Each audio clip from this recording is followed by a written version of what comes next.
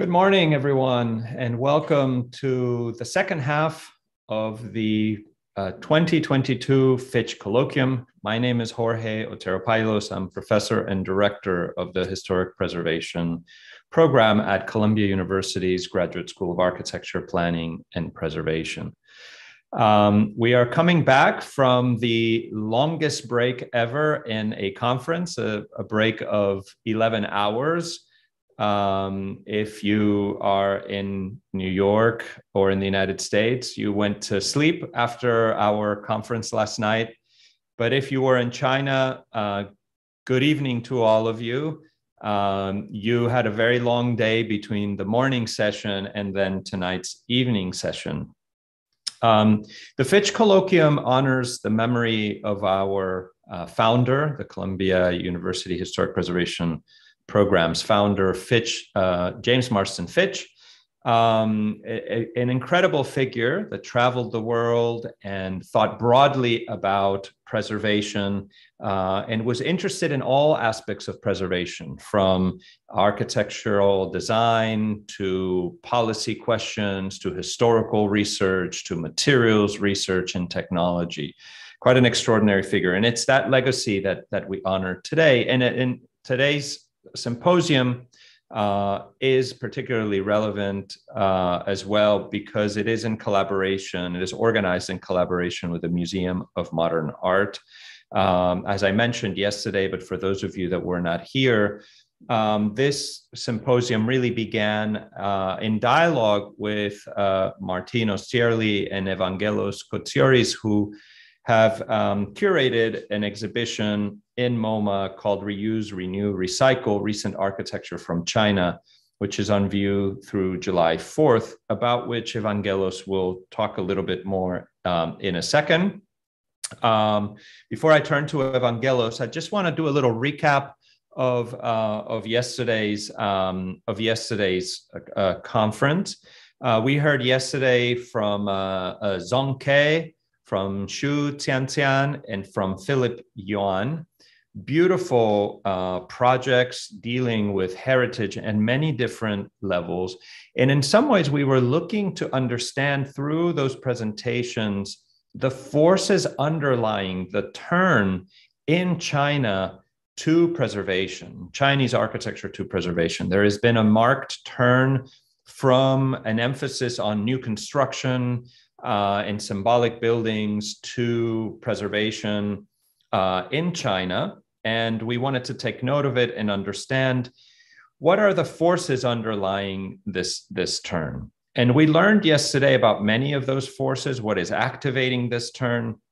And in particular, we heard a lot about the social issues that are driving this turn, grappling with, in a sense, some of the outcomes of the incredible construction boom that happened in China in the last 40 years, but in particular, with particular intensity in the last 20. We heard about the social issues being really, as a result of construction, things like displacement, social displacement. And we saw that kind of displacement both in cities and in rural areas. And we've seen attempts that really start at the government level with different policies being set up to address and repair these social problems. And architects responding, giving expression to these policies and trying to address them at various levels. We saw, for example, the upgrading of vernacular housing to contemporary living standards, both in cities and in rural areas, and a particularly poignant example with hutongs of Zongke. We also saw new modes of cooperative businesses, the creation of these cooperatives to support family-owned craft businesses like tofu and sugar, to bring them up to contemporary health standards, but also to aggregate them so that, for example, packaging becomes easier, marketing becomes easier. And we saw some amazing projects by Xu Tiantian on that. And these projects are really trying to preserve not just architectural heritage, but they're also trying to preserve these intangible traditional practices and giving them new locations, new sites for them to practice. And then we saw a very interesting now rise of a new tourist economy, internal tourist economy to China, where urban travelers, urban tourists are going to rural sites to see how these traditional crafts are carried. Of course, another social issue is that there's been mass migrations from rural areas. So actually some of these crafts don't have enough people to be carried out. So the question of labor force becomes a real issue. And we saw the attempts to create new robotic tools to carry out these crafts, to assist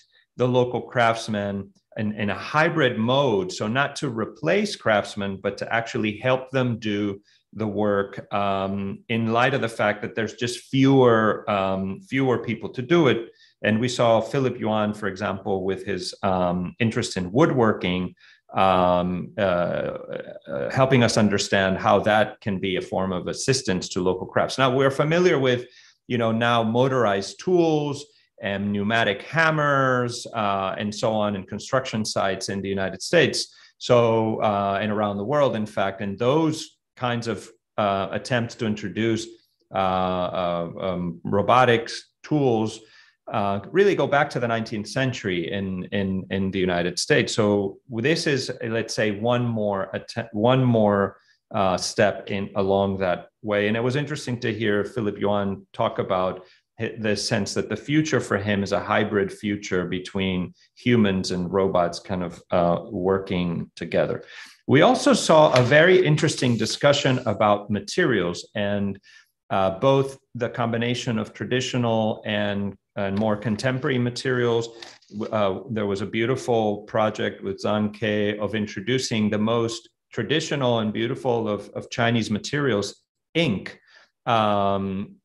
which is at the heart of a whole tradition of painting and of writing and script, and introducing that ink in different ways into architecture by mixing it with concrete. And that was very interesting. We also saw the real kind of interest in traditional wood construction and reviving some of that wood construction in the work of Xu Tiantian, but also of reinventing it and rethinking it across all of the projects. I'm sure some of these issues, some of these ideas are going to come up today as well. And before I introduce the speakers, I'll be introducing them one by one today. But just to give you, just to telegraph, we're going to hear from Dong Gong, Wan Hui, Lu Wenyu, and Pei Weiyi Chloe today. I'll be again giving you a better introduction of each of them. Before they speak, both the speakers yesterday and the speakers today are really superstars in world architectural and world preservation architecture. And we are just so honored and delighted that they have all agreed to participate and share their ideas and thoughts with us. Some of them have been included in the exhibition at MoMA, but not all of them. So I will now turn the virtual podium over to Evangelos to tell us a little bit about the exhibition at MoMA, and which was the spark for this conference. Good morning, Jorge, and thank you for this introduction. Thank you also to everybody joining from around the world. So good evening to those in China and other parts of the world. I'm going to say a couple of words about the exhibition Reuse, Renew, Recycle, Recent Architecture from China, which is currently on view on the first floor of the Museum of Modern Art here in New York, and was co-curated by Martina Stierle, the Chief Curator of Architecture and Design, and me.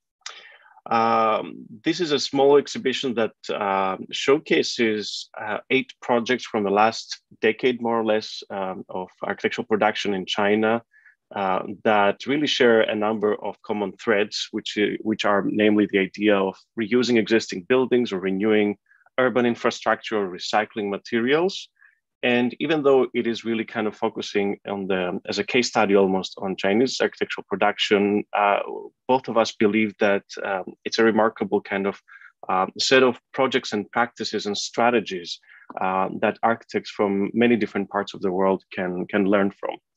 I wanted to start by showing you just this introductory wall into the exhibition, which speaks also to the multiplicity of practices represented in the show.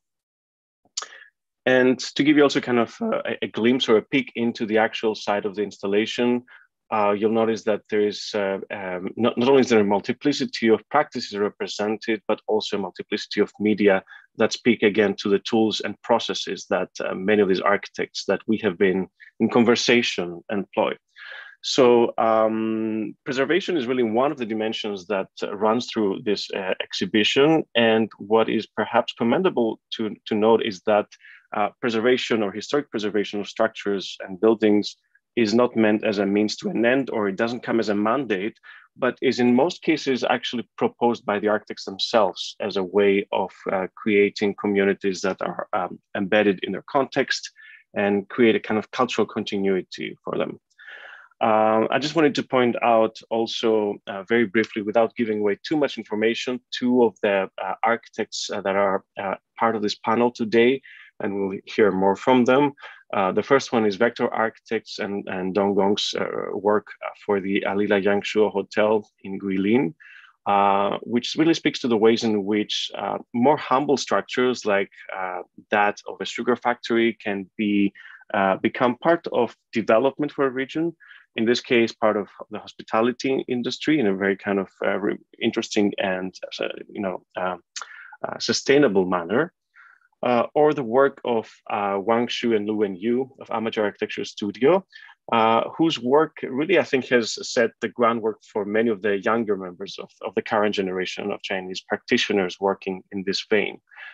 Here, for instance, you see one of their material studies for the Jinhua Ceramic Pavilion on the left, which is an older project than the others in this show, but really kind of speaks to this intense interest in materiality and craftsmanship, and how those ideas of architectural practices can be brought to the present through translation. And really on the right, the project, one of the two projects that they will be discussing today, the Wenchun village near Hangzhou, which proposes a repertoire of interventions in a depopulating village. And I will not say much more than that. I also wanted to mention that Urbanus and the work of Wang Hui, who is one of the speakers, is not perhaps included in this installation that you see on your screens, but is represented in MoMA's collection through the Tulu Collective Housing Project from 2005-2008, which reinvents and reinterprets the communal dwelling type of the Tulu housing, which is unique to the Hakka people. And today they're going to talk about a different project that is also extremely fascinating. And we also look forward to hearing, of course, from Pei Wei Chloe and her work on the Shujiang Heritage Park in Beijing. On that note, I wanted to also thank the Historic Preservation Program at Columbia, GSAPP, Jorge Teropailos and Sarah Grace Goodwin for giving us this opportunity to collaborate and unpack some of these dimensions that our exhibition hopefully has provided a starting point for. And I would also encourage everybody who has the possibility to visit the exhibition in New York to do so until July 2nd, when will be the closing date for this exhibition. And on that note, we very much look forward to today's presentations and discussions, and I'm sure that will be as exciting and prolific as yesterday's.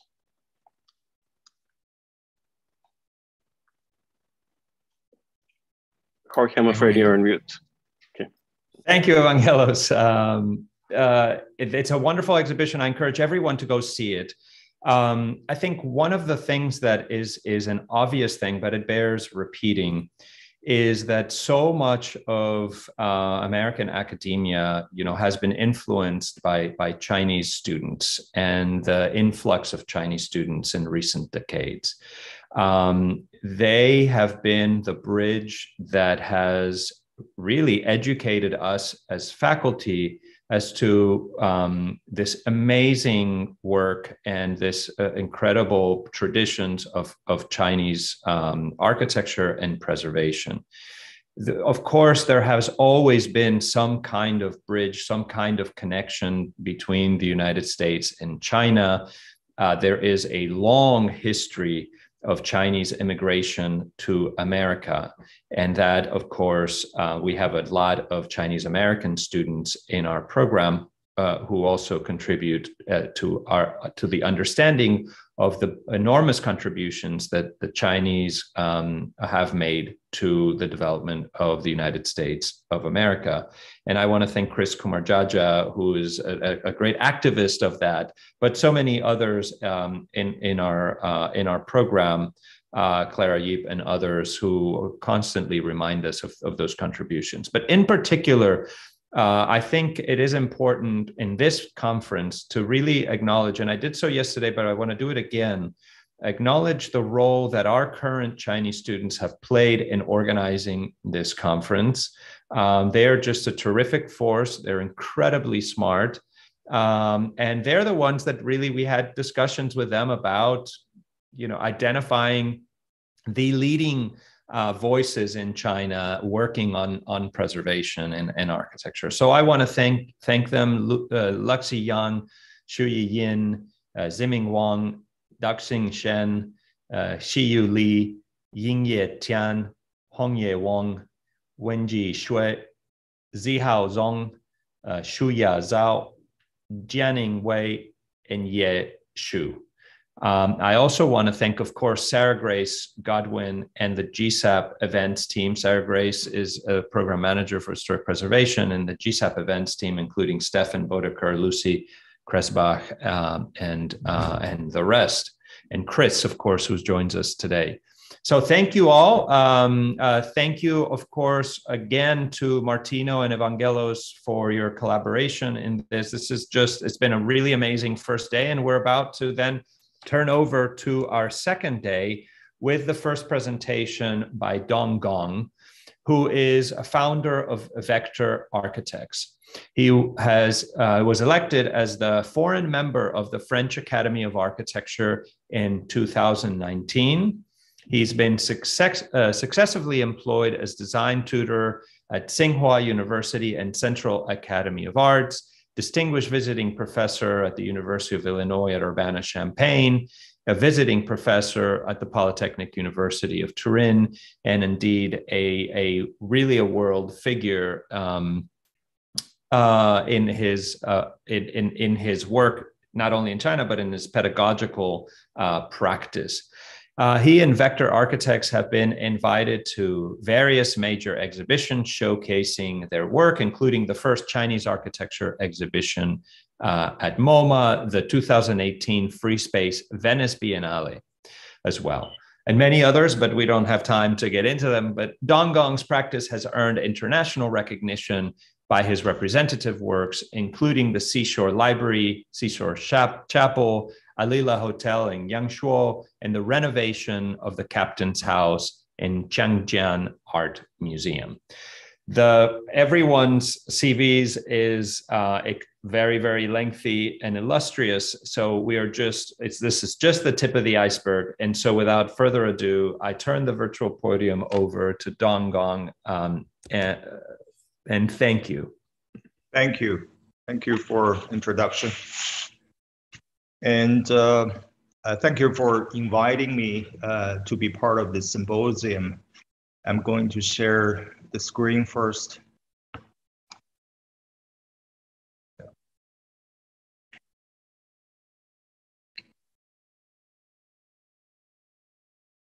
Right. Oh,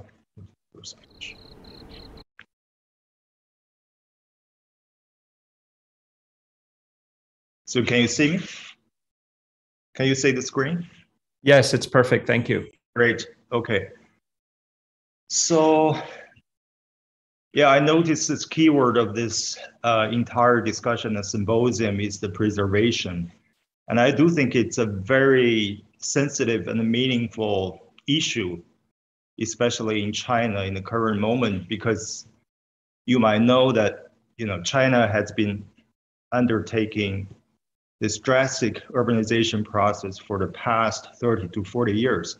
So literally this entire country is in the progress of transforming into some new state.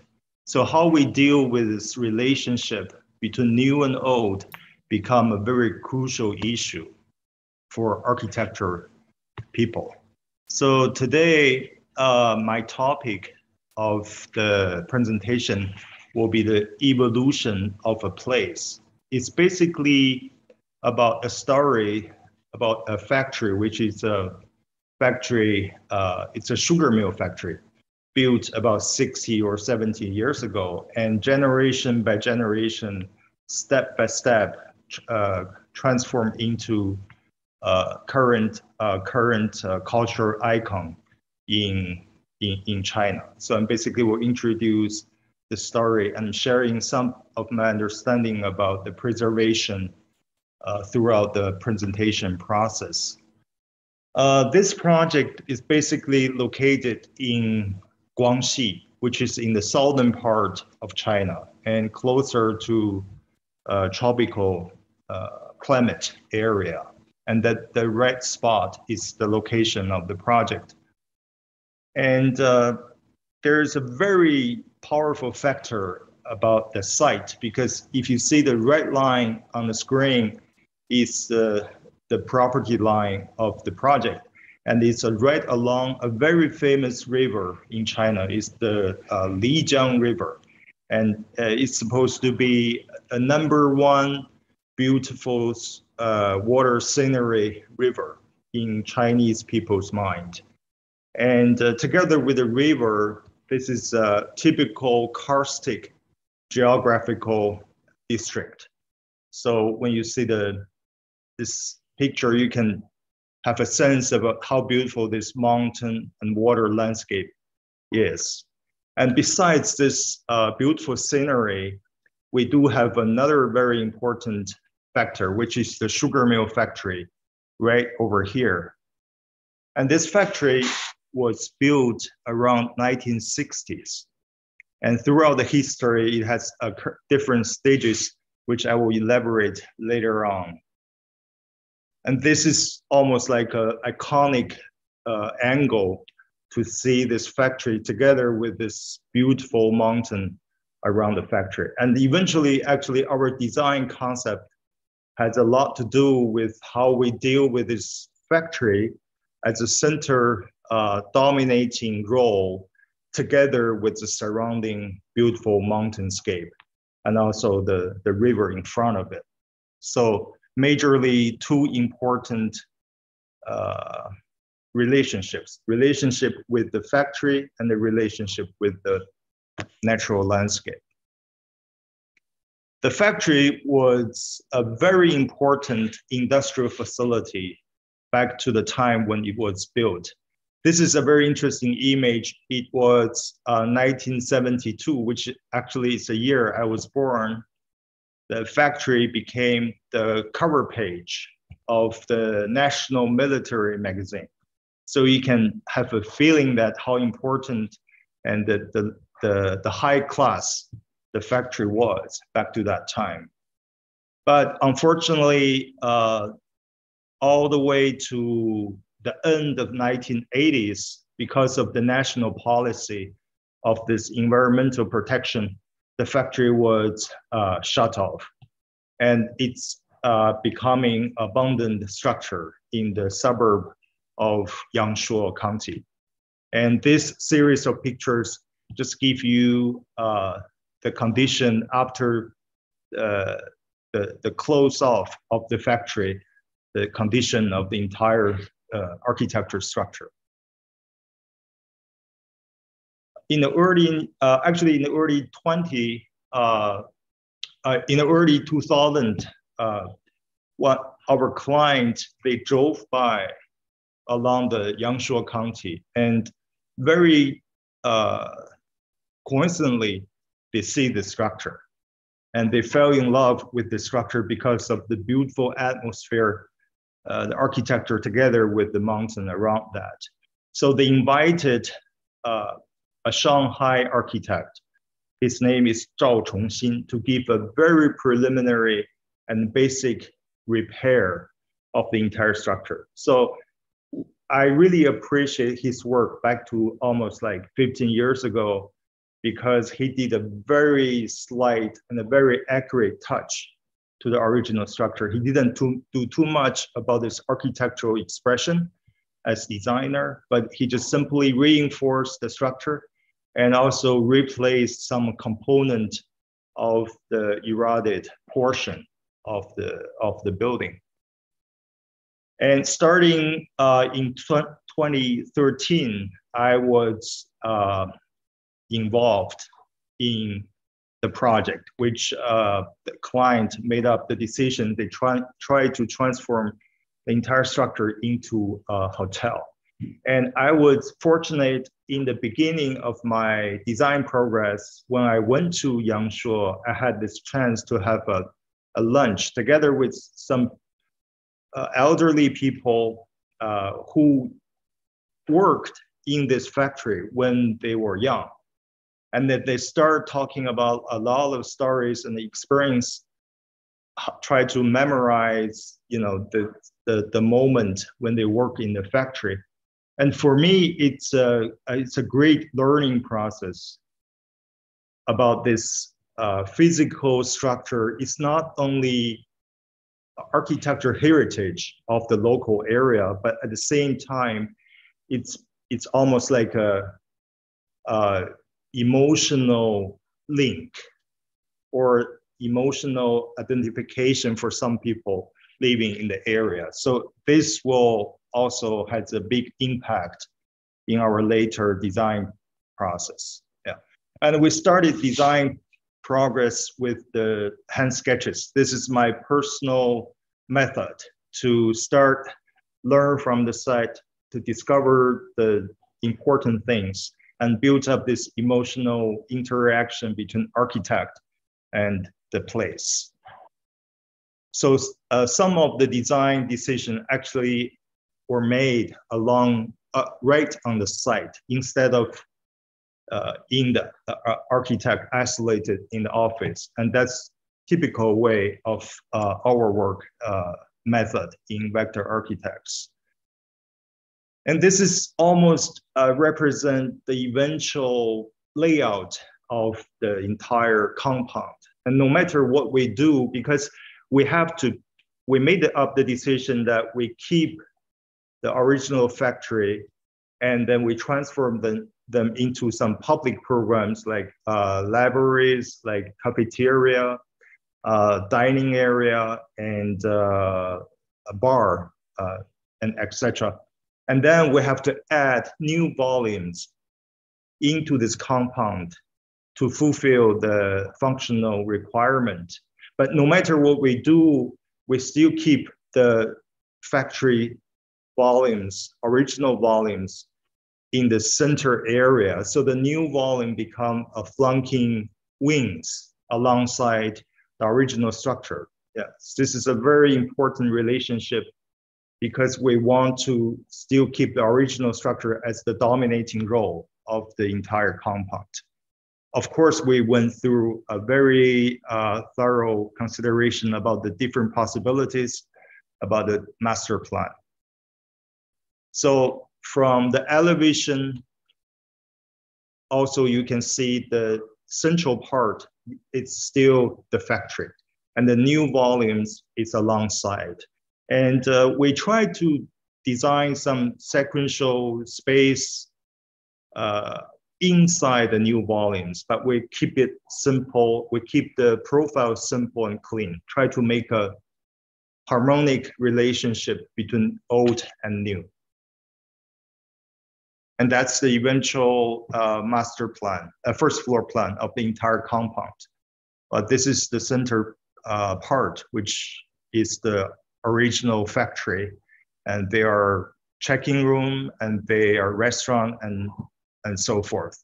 And these are two new volumes alongside. And we made up this landscape reflecting pond in the front of the entire compound. And at the same time, it's a fire distinguished water pond. And then this is the corner of Lijiang. We have an original truss connect the entire compound to the river. This is a picture showing you how beautiful this original factory, the facade, the material was. And one of our design tasks is try to build up something has relationship with the old, between the new and old, but we have to make sure the new also represent the current technology and current aesthetic value. So we actually went through a design process, try to achieve that. And this is one of the early sketches about this wall section. So eventually we made up this design decision. We use concrete blocks. It's also a masonry stacking detailing logic. It has a similar scale with the original brick, and it has a similar logic about the construction detail because it's always stacking. But because of the concrete could carry out a different kind of material quality, it can take more light and the ventilation, the air into the surface, and to make the inside space has a better quality for living. So from this very early design model, the surface is made of this concrete block, but we try to make the surface light in terms of the sense of weight, and it allows more light and air to go through. And from this appearance, it shows a kind of certain translucency of the materiality. And this is the model in the schematic phase. And then gradually the scale of the model is getting bigger because we have to make sure we make the right design decision by making the large scale model. And this model is one-to-one mock-up in our office. It's not in the construction site. And we try to use form to test this opacity and also the scale of the material. And then finally, we went through this process of manufacture. And we actually, the client and us, try to find a collaborator who is the professional manufacturer, but eventually we failed because of the limit of the budget and also the difficulty of the transportation later on.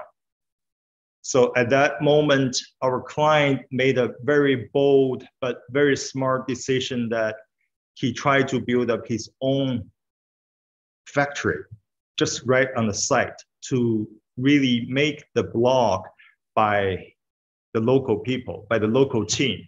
So this, I include several images showing you the process of how we did the study and the research and eventually fabricate this concrete block by the team on the site. They invent some machines, try to pull the block outside the formwork. This is the picture showing that particular step. And this is the condition of that small factory. And behind is our the structure of the building. It's a construction site. This is a typical process. So we have a formwork made by PVC, and then they have to lay the rebar. It's very thin, but it's almost like a cast in place concrete. And eventually they pour the concrete inside this formwork, the mold, and then they grind the surface, and eventually to push out this concrete block by this small machine they invented by themselves. And this is the process of stacking. This is actually in the construction site. So there are some very particular thought of this detail. I won't go too much into detail, but you can see how they incorporate the rebar inside the masonry wall and all such effort. So it's a combination of architect together with the local worker. We collaborate together and try to find a solution. And during the process, we always have one architect to really live on the site and working together with the team of the construction. So it's really about a co-working process between the architect with the local workers. And that's the final outcome of the material. Even though it's made by this very heavy material, but because of the process, we try to control a sense of lightness in the eventual result. And that's at the twilight condition, when the light comes from inside, it becomes almost like a lantern effect. I will show you a short clip to tell the story about this entire construction process. And this is actually back to 15 years ago, when the client went to the site and they take the air balloon to fly to the sky and then look at the site from above. That's the site.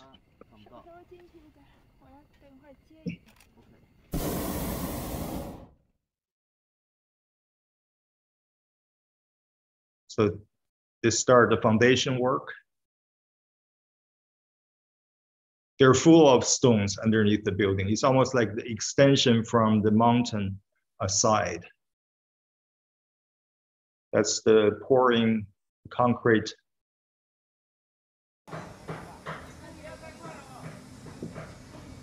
Install the formwork. We have this large piece of this wood formwork because we try to reduce the joint of the construction on the concrete surface. So sometimes the entire space is one formwork. And that's the machine I mentioned earlier, pushing the concrete block outside of the mold.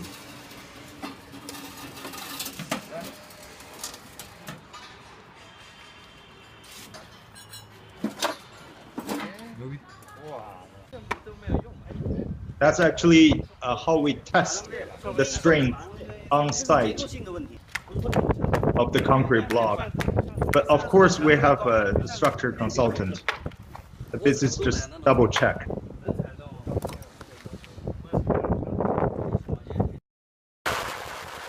And that's the topping of the structure. And below, at the bottom is the site. And then you can see how beautiful this karstic landscape. And that's the stacking process.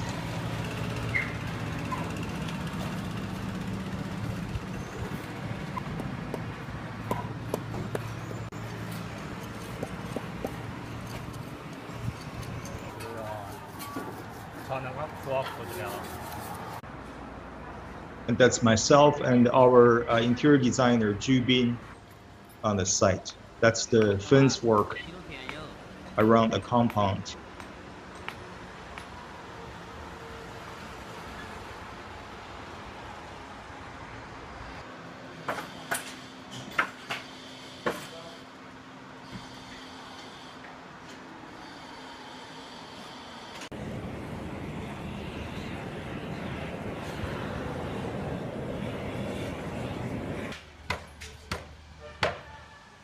He actually knocked off some of the block because they made some mistake.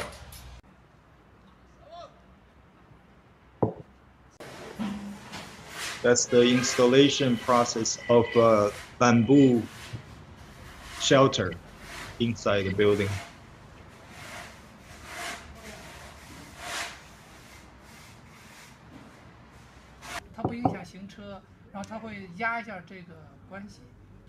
Jubin and myself designing the location of trees.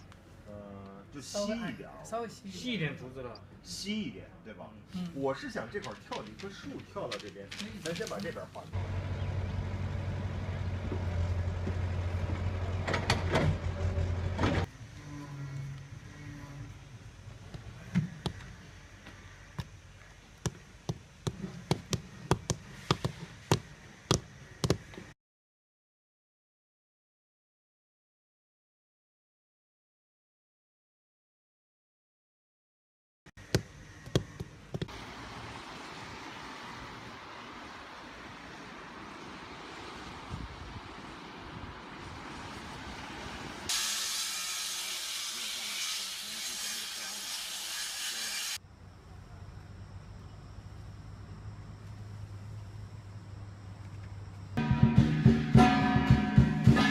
That's actually the opening ceremony back to 3 years ago, in 5 years. Dramatic fireworks.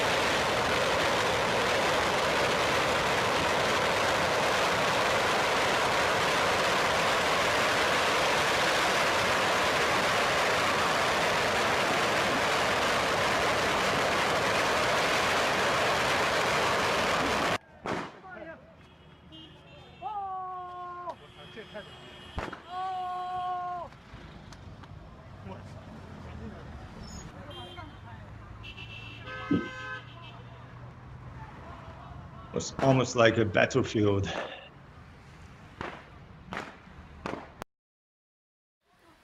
But very next day, we encountered a big flood in the local area, the Yangshuo County, and the entire county was flooded. And I was told it's almost like the most serious flood during the recent 50 years. So you see, this is the road in front of the hotel, and it's becoming a river. So the hotel actually closed off because the basement is flooded. So they repaired for another 3 months, and after 3 or 4 months, they reopened the entire compound. And that's the moment they reopened in October of the same year, after 4 months of the flood. So no matter how noisy the entire process is, how complicated we go through, eventually it's becoming a peaceful place. I think that's probably the most rewarding moment for architect.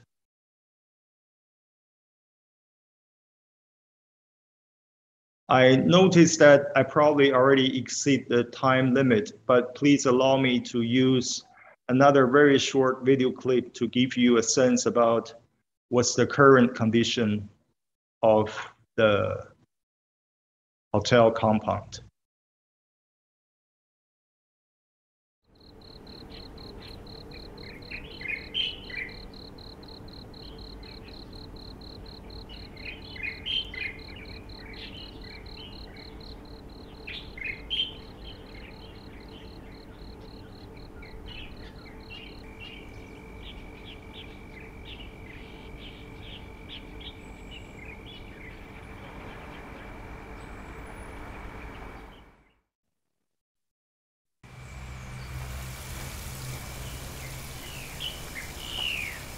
That's the reflecting pond in the center of the entire compound. And that's almost like a cathedral. It's the old factory.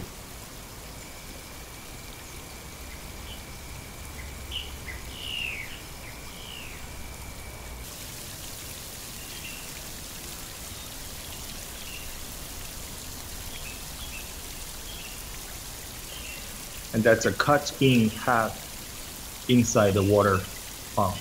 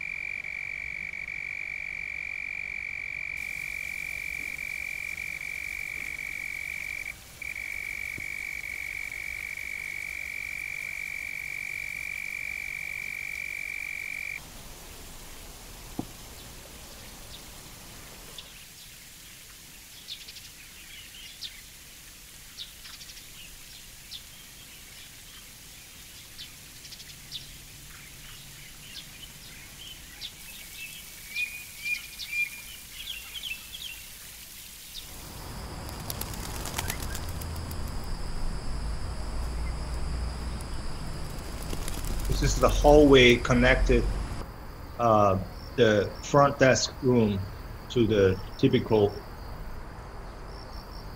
guest room building volume. So it's an outdoor space covered by the concrete shelter.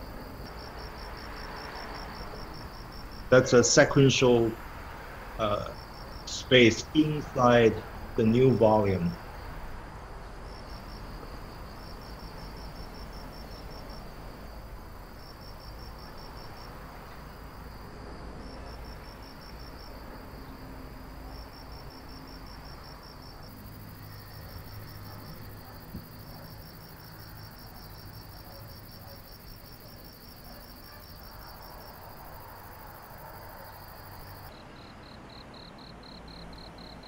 That's the bamboo installation in one of the open terrace inside the new volume.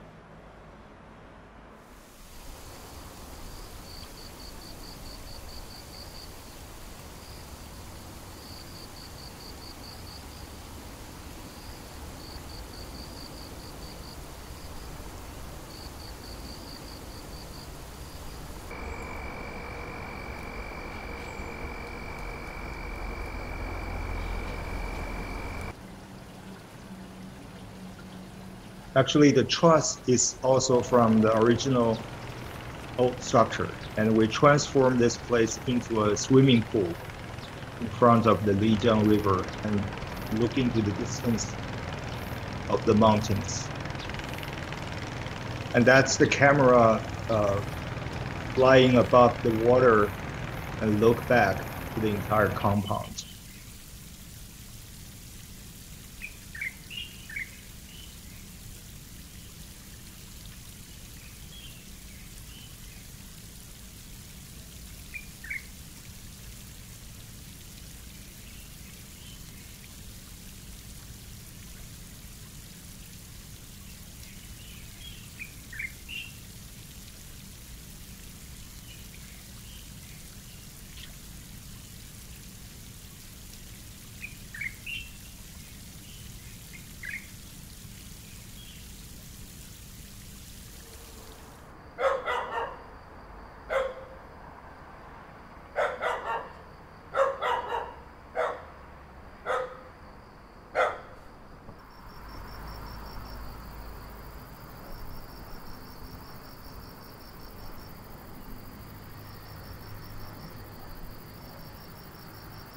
Okay.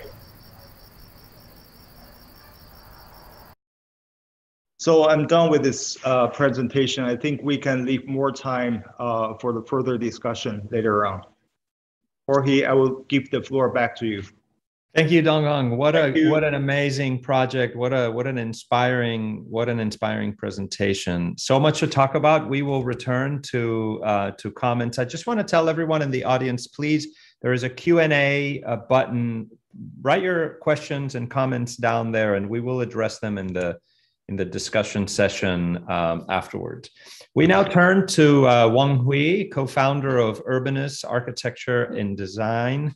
Wang Hui is one of the most visionary architectural designers in China working with historic buildings. He's really developed a whole practice around engaging with historic architecture and historic sites. He's a council member of the Architectural Society of China, also teaches. He's a studio master at the School of Architecture at Tsinghua University and a visiting professor at the Center for Architectural Research and Design at the Chinese Academy of Sciences.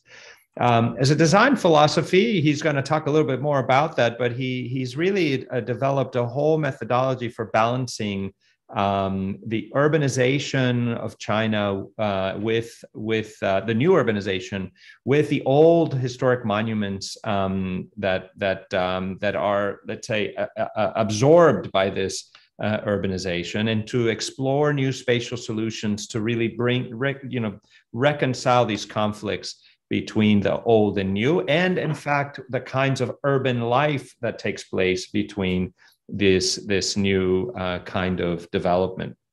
Some of his recent projects focus on new ways of revitalizing ignored historic monuments, and they've aroused very interesting debates in Chinese historic preservation circles. Some of those examples are the environmental upgrade of the Five Dragon Temple and the Holy Flame Plaza at the Shihudu relics. So without further ado, I'll turn the virtual podium over to Wang Hui, and thank you for joining us. Yeah, thank you, Rohit. Thank you for your invitation and your introduction. And so let me share the screen. And good morning, everyone. So it's my great honor and pleasure to participate this colloquium. Can you see my screen? Yes. Yes, it's we can, but it's not the we see the whole PowerPoint slide now. Okay, perfect. Okay, all right, yeah. Okay, so my presentation is to concentrate on one small environmental design for a very tiny small heritage. So dimension-wise, this heritage is only 8 by 14 meters. And it was constructed in the year 831, more than 1,000 years ago. It was in the end of the Tang Dynasty, which is the highlight of the China's civilization. So this tiny building, actually, it doesn't seem that much great if you don't know Chinese architecture that much. But if I show you this timeline, it is actually occupied a very, very important position of all these kind of existing timber architectures. So it is the second oldest existing timber architecture in China today, and the oldest, tallest temple in China. The building is located in Shanxi province, but also if we look at this timeline of the world architecture, it's also very interesting that this timeline actually is in the middle of is in between the decline of the Roman Empire and the revival of the city culture in the 11th century of the medieval age. So during this period in the Western world, it is called Dark Age or whatever. So which means, the civilizations was almost not there. But in the Eastern world, we have these magnificent temples. And so this is one of 3 existing remaining architecture from the Tang Dynasty. So that's the importance of this, okay? And then what I have done is something like this. Then I will raise lots of criticism because this thing is too subjective. Well, then that's something I want to discuss this morning of the 3 words. One is criticality, another one is heritage, and another one is the involvement. If I am a pure historical preservist, then it's not a problem, just to make something as it works. But, since I'm hired as an architect, that seems like, like I have to do something to it. So this is what I call involvement, and the involvement is inevitable, something very, very subjective, right? And how can you judge your intervention is something right? So that's something of the criticality. So if we go back to Kant, in his terminology, the criticality is not to criticize something, but it's actually a reflective examination of the validity and the limits of a reasoning capacity. So back to this heritage. This heritage actually, was not found until the late 1950s, when this big temple was relocated to this area because of construction of a reservoir, which will flood the original temple, and then this one is relocated in the same county. And then people found another old structure in this village, not too far away from this place.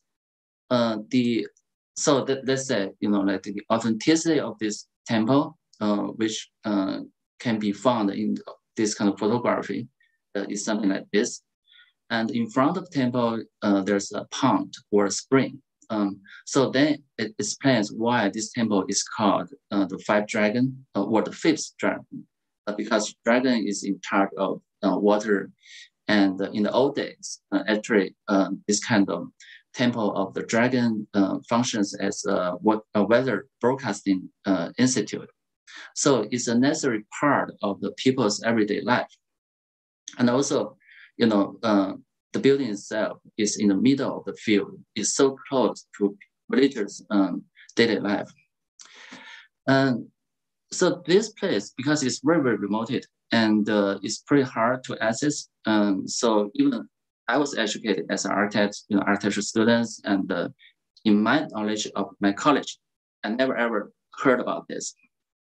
And this building was spotted by another gentleman. Mr. Dean, he's the senior vice chairman of a big developer, Vanke. And he is also a lover of the China's old architecture. And so he found this place quite interesting, but he told me, like the building is in a bad shape, and he might invite me to do something good for that.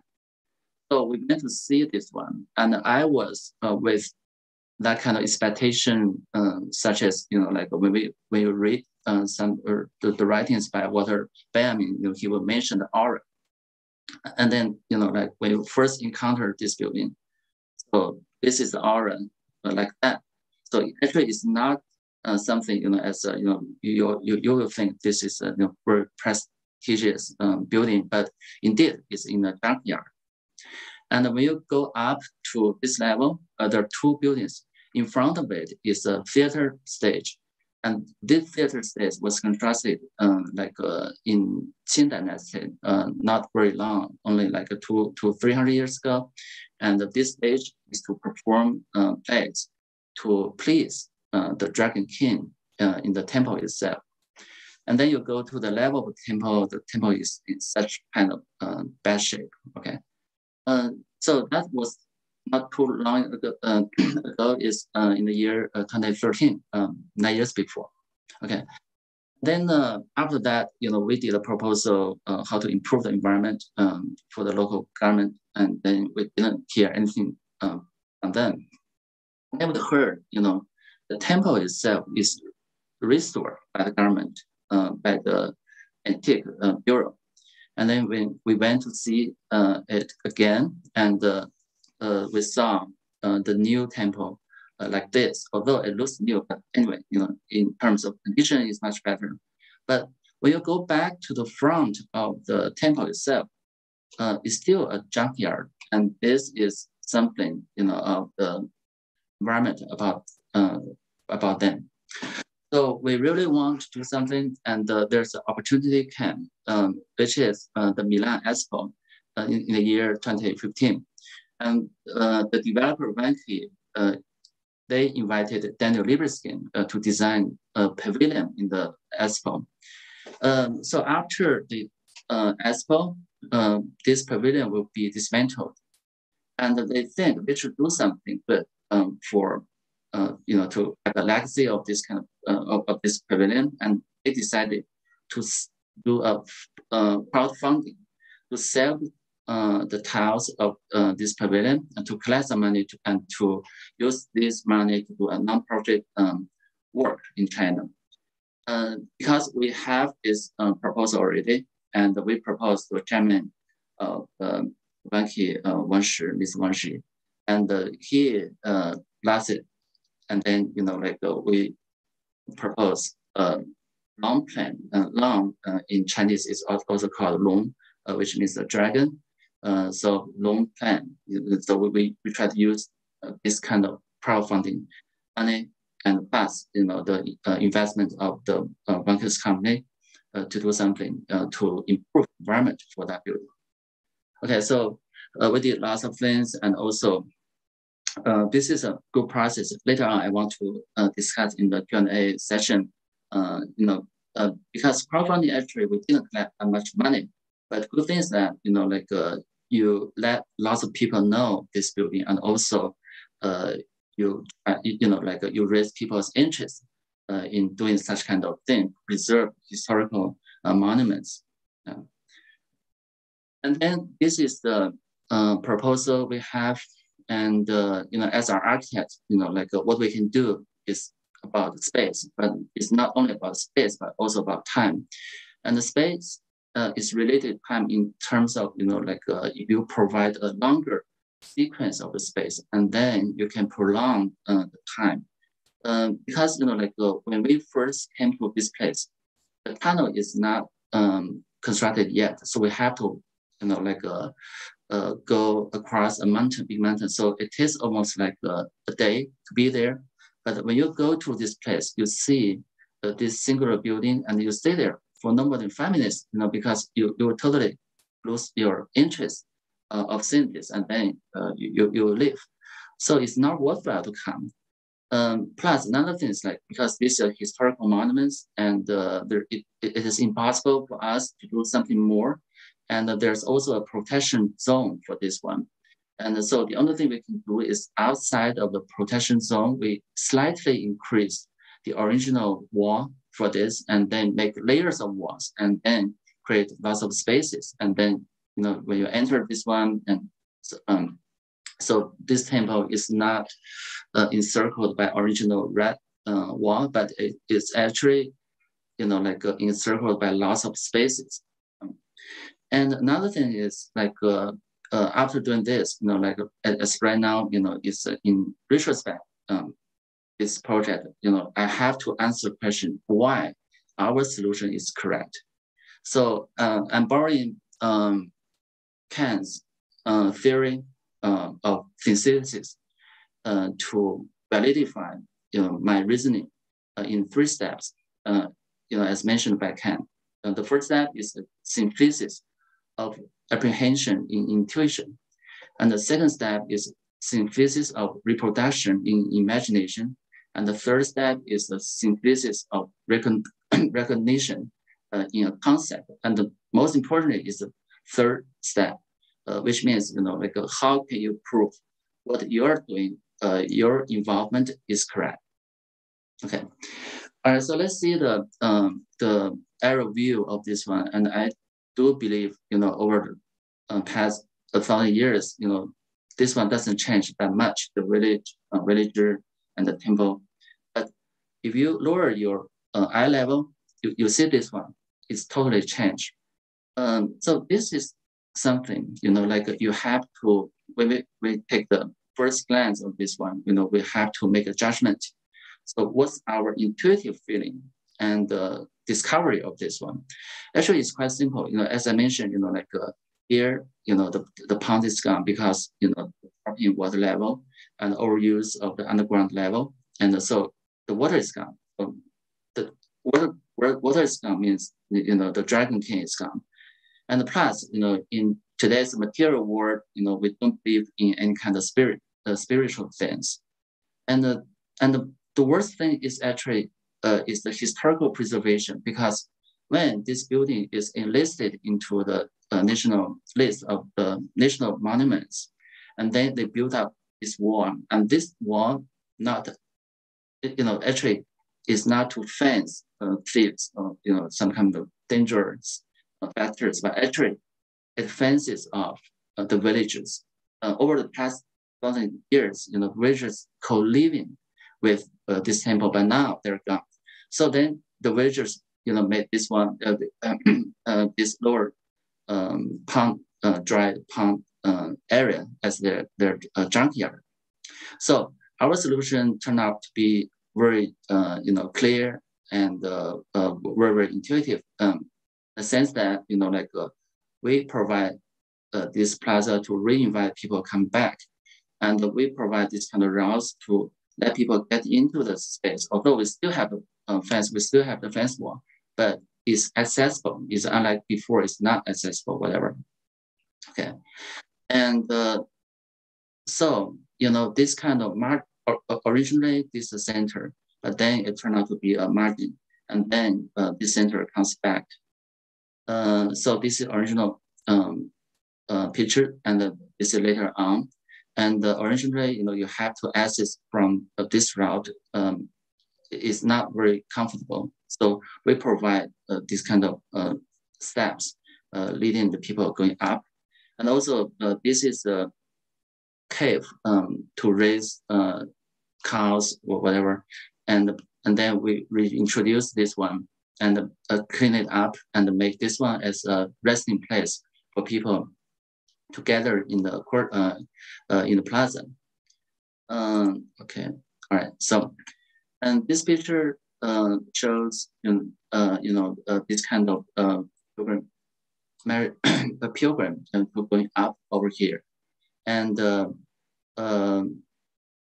when you go into the space, so we do not allow people to see the building first. Actually, go to a pre-function hall, something like a space in front of a multifunctional hall, whatever. So this is an educational space, and it tells you, history of this building and give you sufficient knowledge to let you go to the second phase, appreciate the building. And then this second space is something like this. So this is a pre-functional space, and you go to the second space, and then immediately you see the building. And this is actually the intuitive feeling when I first stood on the site. I saw this side elevation of the building, and I think we should use one point perspective to concentrate on this, and then also, on the flooring, you create this kind of slightly going up, ascending station. So this is my first intuitive sketch, the modeling, and so this is the real picture.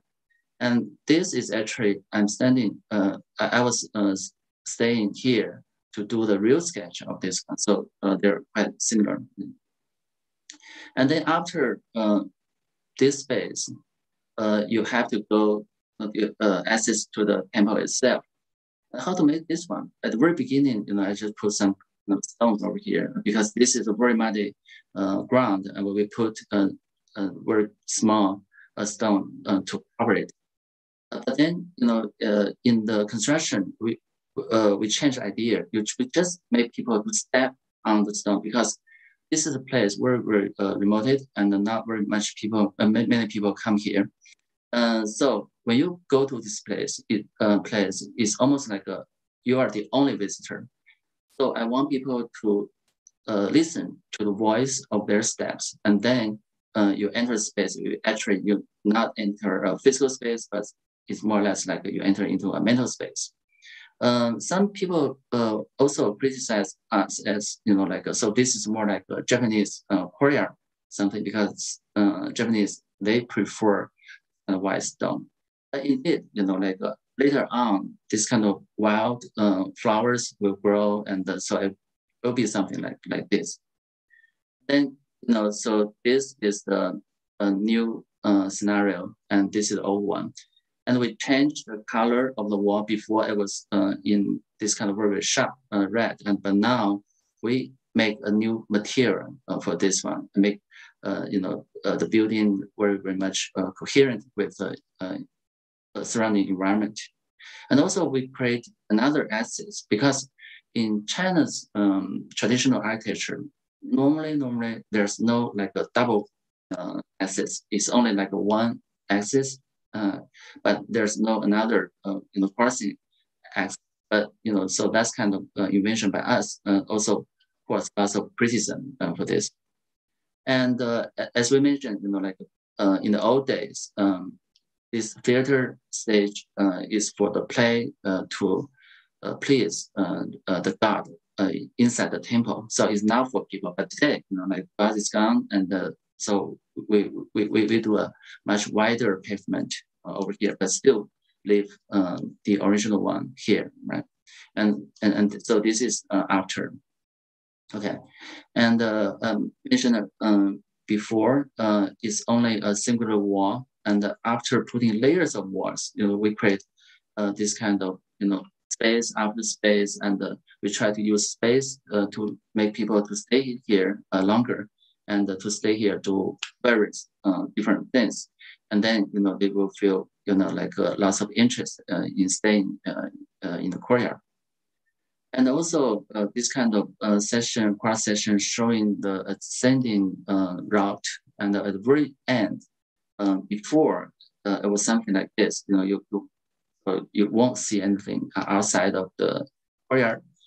Now we provide this kind of observation platform over here, and then you stay here. And actually, there's another historical remain over here, so you can see the whole environment. Okay, so this is a basic intuition where we see the site and quickly have a solution. And so this is at the very first step of designing. But then another thing is as I mentioned before, we can come to this place. Really, the reality is kind of boring.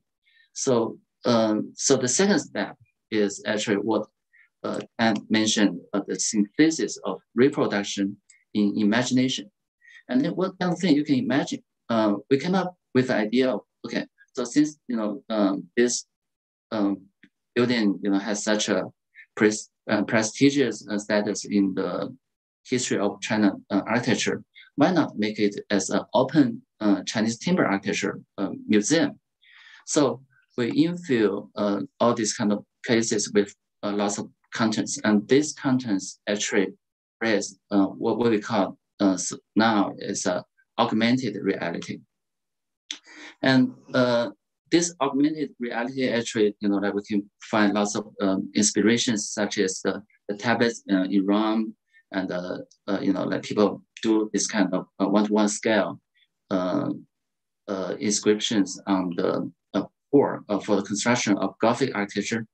So we use the same method to make a one-to-one scale section of the building, and also tells all these kind of jargon terminologies of the buildings. And actually it's done very hardly by this lady, and manually. It's not done by any kind of machine. And we don't have any kind of equipment to trace the profile of this one. So we just do it in a very stupid way, we printed it in so many different sheets, especially in the content, there's no A0 size sheet. And so we have to collage all these kind of small sheets together. And then in the end, when you go into the first pre-function courtyard, not only you see this timeline of China's architecture, but also you have one-to-one scale understanding of the building over here. And so this is a very, very good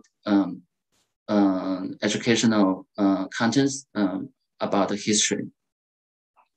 And secondly, we also have lots of spaces, and nearby there are so many historical heritages, and so we want to make this one as a place, when you come here, you know much more information about others, and then maybe you can rent a bicycle, you can go to somewhere else to see more.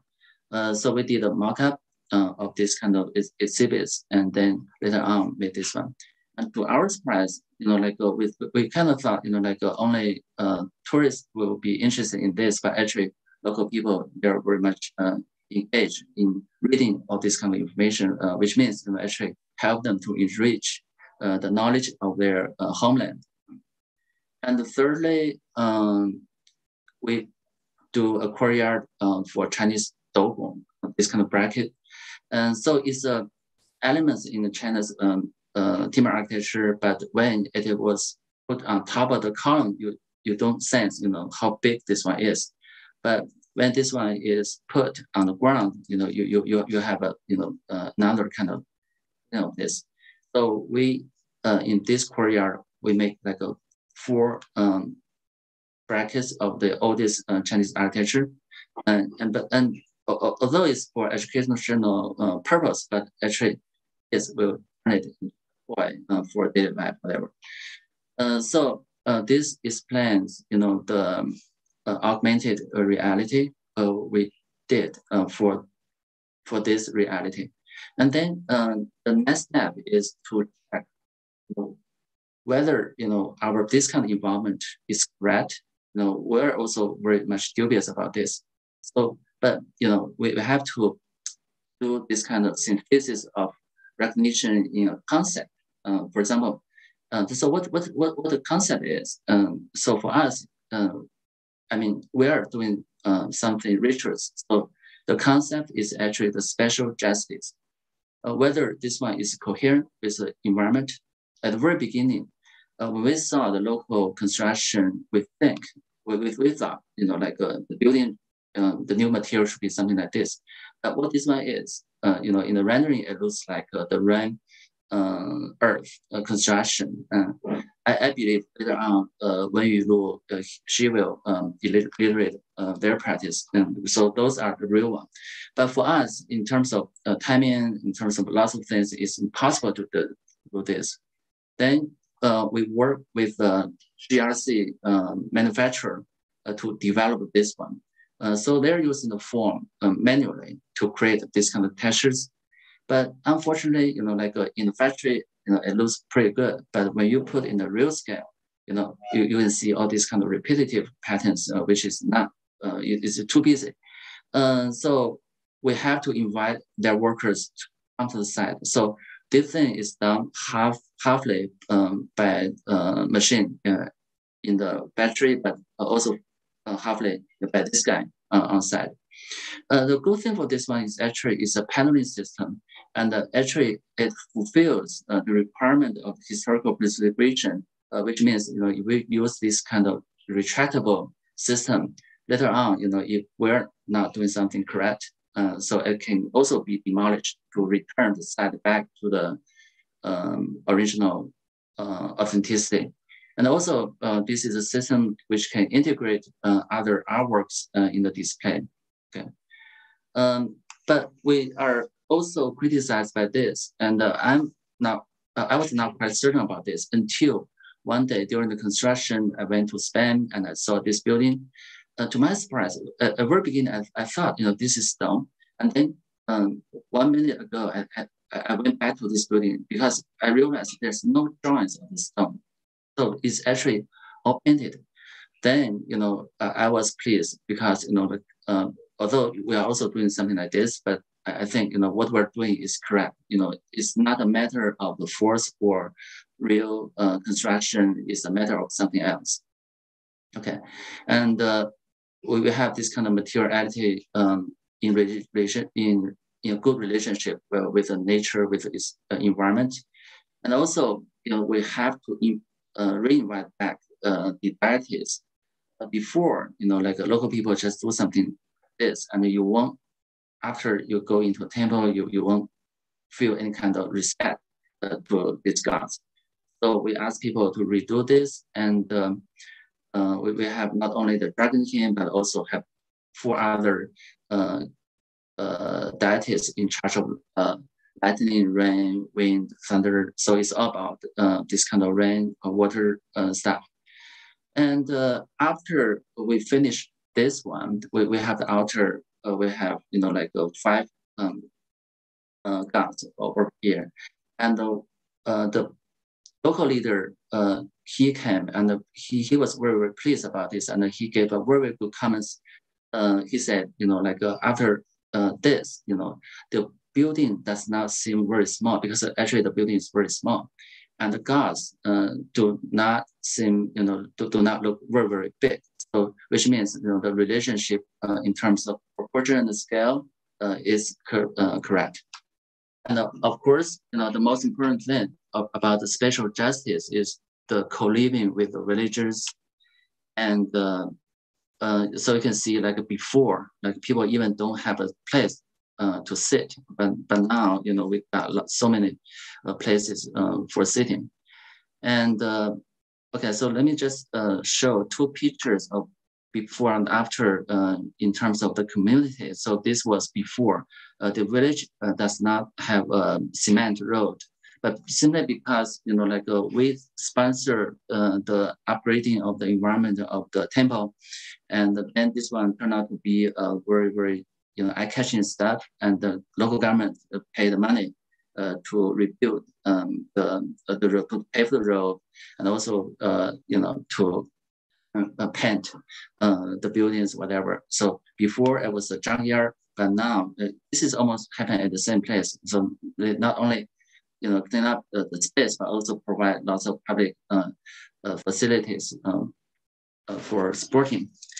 And also our long plan team, every year we will revisit the place to check whether it's still in a good condition, and we do lots of works. We pray to the gods once again. We plant new trees, and so this is like a 3 consecutive years. I meet with the same keepers of the temple. Very interesting. And whenever we come back, we will invite the local theater to come. To play of the local theater. And of course, it attracts lots of tourists, and also it's a place for kids to play now. So it's part of their everyday life. And the long plan also developed into something more. Like last year, Ms. Dean helped to establish a nonprofit foundation, and this foundation sponsored something such as, for example, like during our first construction, so we put all these kind of tablets on the wall, but it's not protected by any kind of canopy. So last year, we did a small canopy over here to protect these tablets. So in summary, I have mentioned like 3 rational steps, this kind of synthesis approach, and most importantly, is the synthesis of recognition in a concept. So I want to compare 3 different approaches of the historical preservation. And the one, I'm not sure whether it's polite to call, is actually those people, who are against us, against our approach. I would call them extreme fundamentalist. What they want is, like as found, you just don't change anything, until the whole thing collapses. So that's not your responsibility. If you add something contemporary, something new, then this is your original thing, because you don't have a goodwill to treat the heritage. And in the neutral ground is this kind of authoritative measurement in terms of, what they're doing is something called political correctness. So what they want to do is just simply, make building sound and make the heritage as it used to be. But as I mentioned, because my role basically is an architect, if I am invited to do something, I have to be involved. Then I will call our approach is something like a critical involvement. So we want something is not as it is or was in, but as a becoming thing, because space is in the reciprocal cycling. So it has its past, and in our hand is our present, but most importantly is the next step, what the future is. So we don't believe, a heritage is in a dead or mummy status. So it's always it's still in a status of alive. So based on this kind of understanding, we have done so many historical building or heritage preservation things, but in general sense, we almost are taking the same approaches. For example, this is old is archaeological site with such kind of a plaza as a mark of the site, but it doesn't work for the environment, and but we cannot demolish this, and we use a cave to cover it and to make the thing to dialogue with the nature and to arouse people's interest to experience this kind of primitive space. So this is a temple in a demolition site. And then we rescue this small pavilion over here.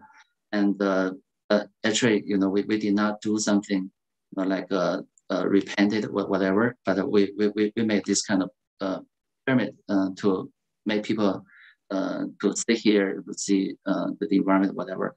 And so this is a warehouse group, and we just finished a renovation and turned out to be something like this. But so generally speaking, the all process and the logic behind about the same. So we want the heritage is in heritage. Okay, thanks.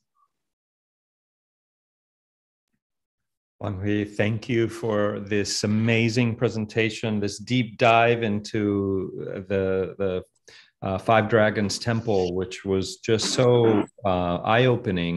I knew the project from before, but you gave us a whole new look. So many themes are coming up that are resonating among the presentations. We'll turn to those later. Please, a reminder to everyone to put your questions in the Q&A so that we can turn to them after the presentations.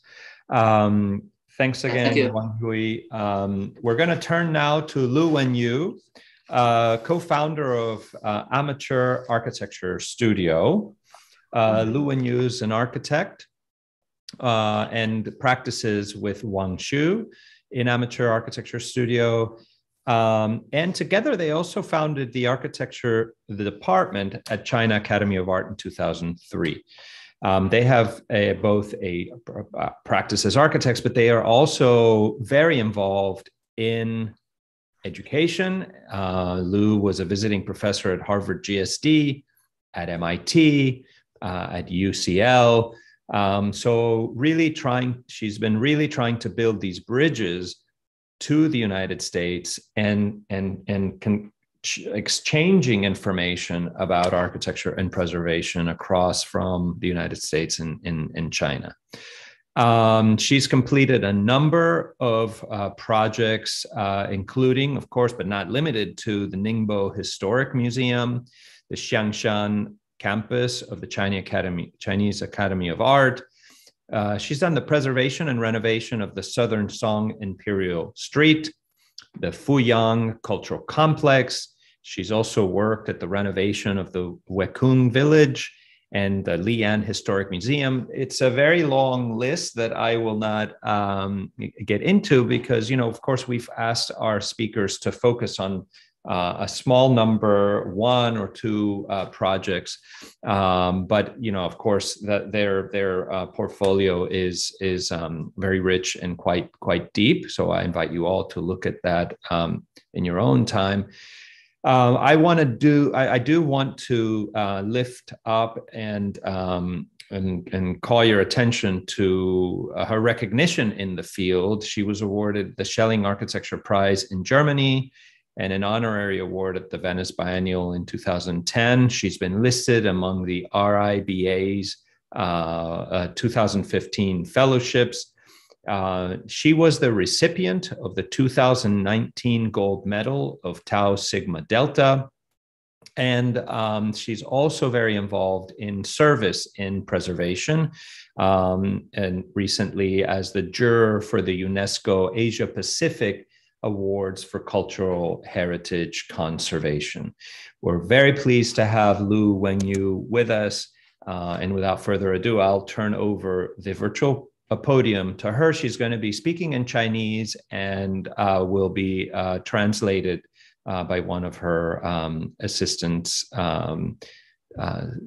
who is next to her right there. We see half of them. So thank you both for joining us. I'll turn it.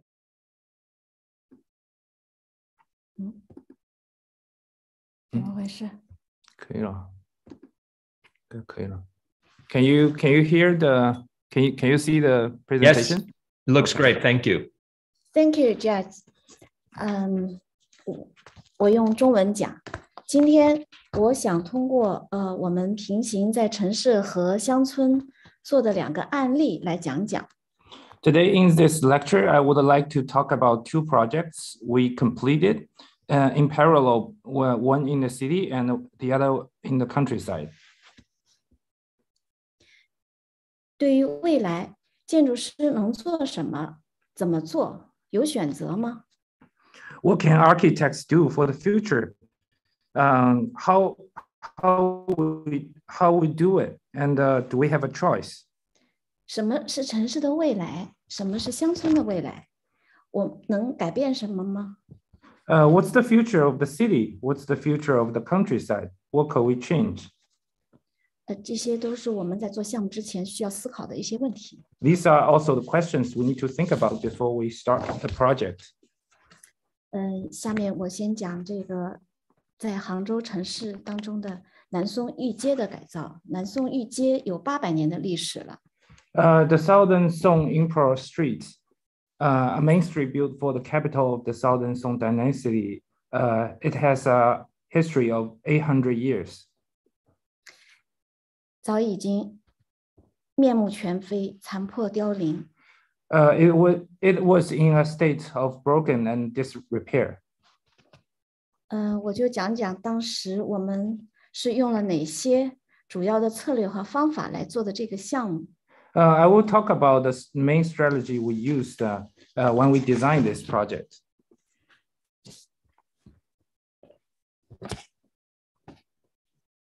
在做这个项目的时候，我们引入了与以往杭州不一样的一些老街保护的理念。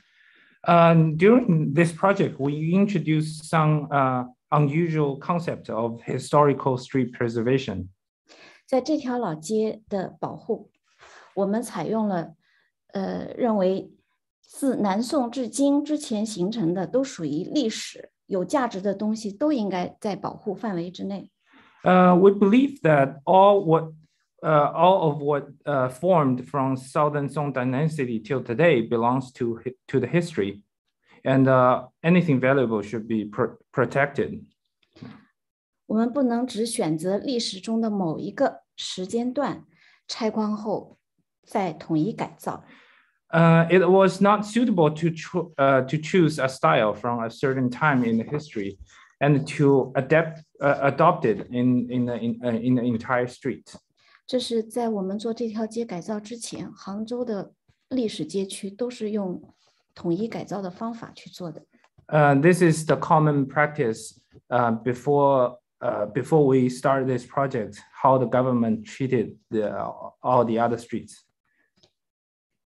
在这个项目的改造中，我们影响了地方政府制定了新的政策。We eventually influenced the local government's decision making. 应保尽保。We should preserve everything as we could. 我们通过调研和策划做了大量的工作。We did a lot of research, investigation, and planning. 我们建议政府在这条街上只做新建筑，不做假古董。We suggest the government to only make new buildings instead of fake antique. 做小建筑，用合适的小建筑植入到合适的地方。And design small buildings of the right scale in the right place. 重新建立了街道的形态，以复活整个街区。To re-establish new street forms, to revive the whole neighborhood. 以创新的方法关联这个地区的文化。We try to reconnect the local culture in an innovative way. 大家可以看到，这就是已经改造过的这个街。为了保持多样性，我们选择了24组建筑师共同参与这个项目的纵深设计。These photos show what we did in this project. In order to maintain the diversity, we invited 24 groups of architects from multiple architecture schools and institutes to join the design. 我们工作室负责整条街2层高度以下的全部建筑和水系道路。Our studio was responsible for designing the entire street with buildings up to 2-story, including some small buildings, paths, and water system. 我们在街道引入了水系，增植了树木，改变街道的小环境和小气候。We introduced water into the street and increased the number of trees to change the small environment and the microclimate of the street. 为了保留居民的日常生活，我们提出了对原街道的居民不能强制搬迁和改造。In order to maintain the daily life of the locals, we propose that the residents of the existing streets should not be forced to removed. 所以影响了当时的地方政府制定出一个新的政策，鼓励外迁，允许自保。So these projects later influenced the government to develop a new policy. Instead of forcing the residents to move out, they encourage those who are willing to move out and allow those unwilling to preserve their homes. 完全尊重居民自己的决定。To follow their own wills. 事实上，这个策略很成功。In fact, this strategy was very successful. 但是却增加了设计和实施的难度。这就是当时实施的状况。你们可以看到，居民和施工的人员同时在这条街上出现。However, it made the design and the implementation more difficult than usual. So these photos shows during the construction, the life still goes on. 这个项目自2007年开始，2009年完成。This project started from 2007 and completed in 2009. 现在15年过去了，当时我们这些非常创新的设计手法、策略和观念，已经影响了很多城市和建筑师。15 years later, those design methods, renovation strategy, and concepts have further influenced decision makings of many government authorities and architects across the country. 也影响了不少地方政府对于老街改造的一些政策。Have influenced many policies of different government. 第二个项目是关于文村的改造。The second project is about the renovation of Wenchun Village. 文村就距杭州城市2个小时车程的地方，是一个非常典型的不起眼的小村子。Wenchun Village is a typical and inconspicuous little village away from the city within 2 hours drive. 这就是文村的改造前。This is before the renovation. 以往老村的改造都是用拆毁后建统一的新房。Before, the old village was demolished and built this kind of new buildings was shown in the picture. 我们介入后要如何设计建造新村，要如何改造老村，又如何让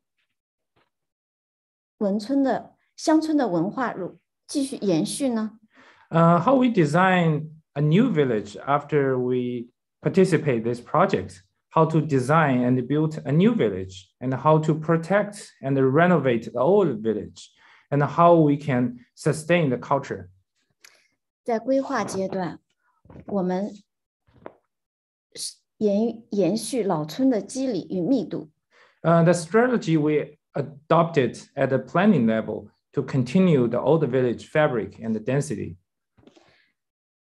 在老村，我们保留老的建筑，拆除或者改造村民自建的那些格格不入的新房子。The old buildings are preserved, while the awkward new buildings built by the villagers have been demolished and rebuilt.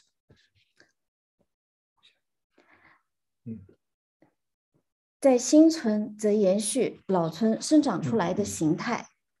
The new village, on the other hand, is a continuation of the form that grew out from the old village. 在新村能行车，每一户可以有一个车位，既保留老的生活方式，也为新生活方式提供必要的条件。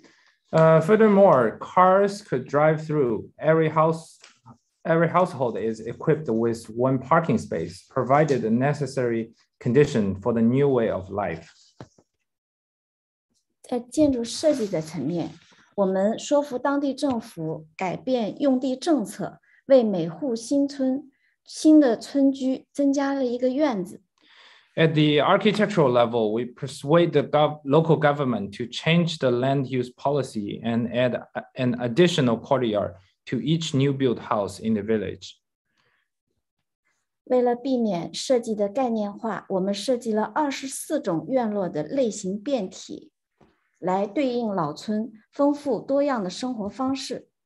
To avoid over-conceptualization of the design, we developed 24 types of courtyard house variations, corresponding to the rich and diverse lifestyle.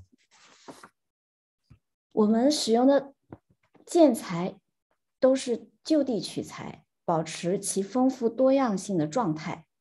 The building materials were all sourced locally, and the local building techniques were used. 我们使用当地的工匠和擅长的做法，他们自然也就加入到这个建造过程当中。So that the local craftsmen naturally joined the building process. 最有意思的是，这个村子开始建设后，周边的村民就开始模仿起我们的做法和材料。The most interesting is that from the beginning of the construction, the neighboring village began to imitate our material and building techniques. 在实施的过程中，我们创新了建设的3个方法。So during the process, we actually applied a new method through 3 steps. 第一步是新村的建设，使用了我们的城市非常专业的建设队伍，以最快的速度和高质量标准进行建设，为村民快速建立可见的范例。So step 1, we use a professional urban construction team to implement the construction of new village at the fastest speed with high quality stands and quickly establish a tangible example for the villagers. 这个就是已经建成的新村。This is the built new village.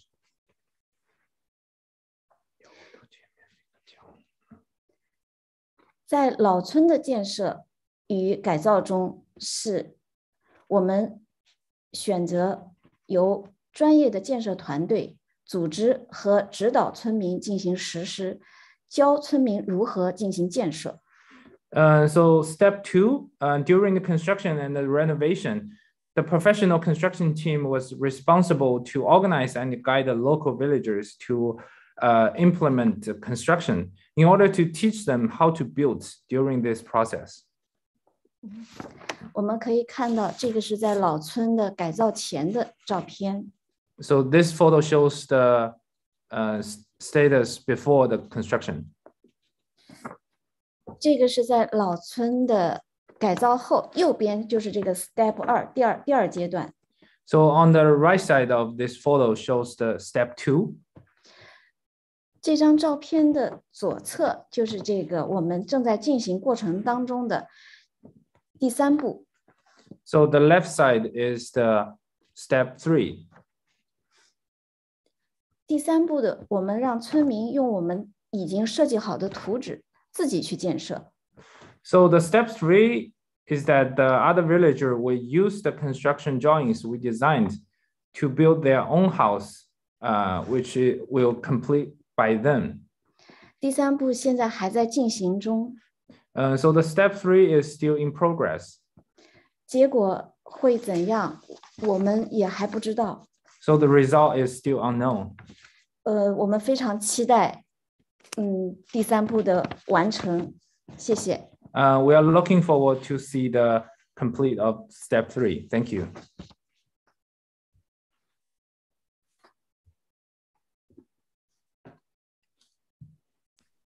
Thank you so much, Lu Wenyu, for that amazing presentation and for putting on the table the whole question of working with local government to change land use policy as you rethink the ways in which you deal with traditional architecture and vernacular architecture, which is of course part of a major aspect of historic preservation. How do you preserve that and move it forward? Super interesting. Again, a tremendous amount of overlaps here between the previous presentations that we'll get over in our discussion session, which is coming right up. But first, we have our last presenter. So we are going to turn now to Pei Weiyi Chloe, who is a Chinese Canadian born in Fuzhou, who grew up in North America and traveled more than 50 countries and regions before starting her practice with it. She has a tremendous international perspective, which really informs her research into digital technologies for conservation, interpretation, and dissemination of cultural heritage. She is the creative director of Tsinghua's Heritage Institute for Digitization. She is the vice president of RE International Center for Digital Creativity and the founder of FX Cultural and Creative Studio, and to be continued. She has working experience in various public and private cultural institutes for international and national projects. And in 2017, she returned to China to join the Digital Yuanmingyuan project led by Professor Guo Daihing of Tsinghua University. And that's when she began her affiliation with Tsinghua's Heritage Institute for Digitization. Of course, the Yuanmingyuan is known to everyone around the world for being destroyed by French and British troops. And known to everyone also is Victor Hugo's famous denunciation of that act by the French and the British against his own government, which led him to have to go into exile, in fact, all of his criticism of his own government. So that will be known to many people because of that. And of course, the work that she's done to restore that digitally has been really groundbreaking and gives us access to what that garden was before that destruction. Currently, she's responsible for the full circle of experience, design, and content research and value assessment to artistic interpretation and technical implementation of these interpretive projects. She's also in charge of international communications and exchange. She is one of the core developers of the digital exhibition system for cultural heritage and has participated in designing, developing, and implementing more than a dozen national patents and original content. In 2021, very recently, she founded the FX Cultural and Creative Studio, which is dedicated to sustainability and the use of cultural heritage assets according to the current needs of people and places, resources, and knowledge. So without further ado, I'm going to turn the virtual podium over to Pei Weiyi Chloe. Thank you. Thank you so much. Can you hear me? Yes, we can hear you. Okay, perfect. So I'm just going to quickly share the screen.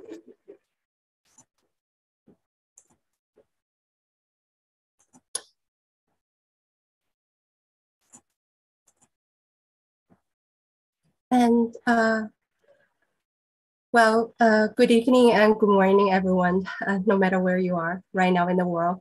And for those who stay up late with us, and I will try to make this as interesting as possible. So bear with me a little bit more longer.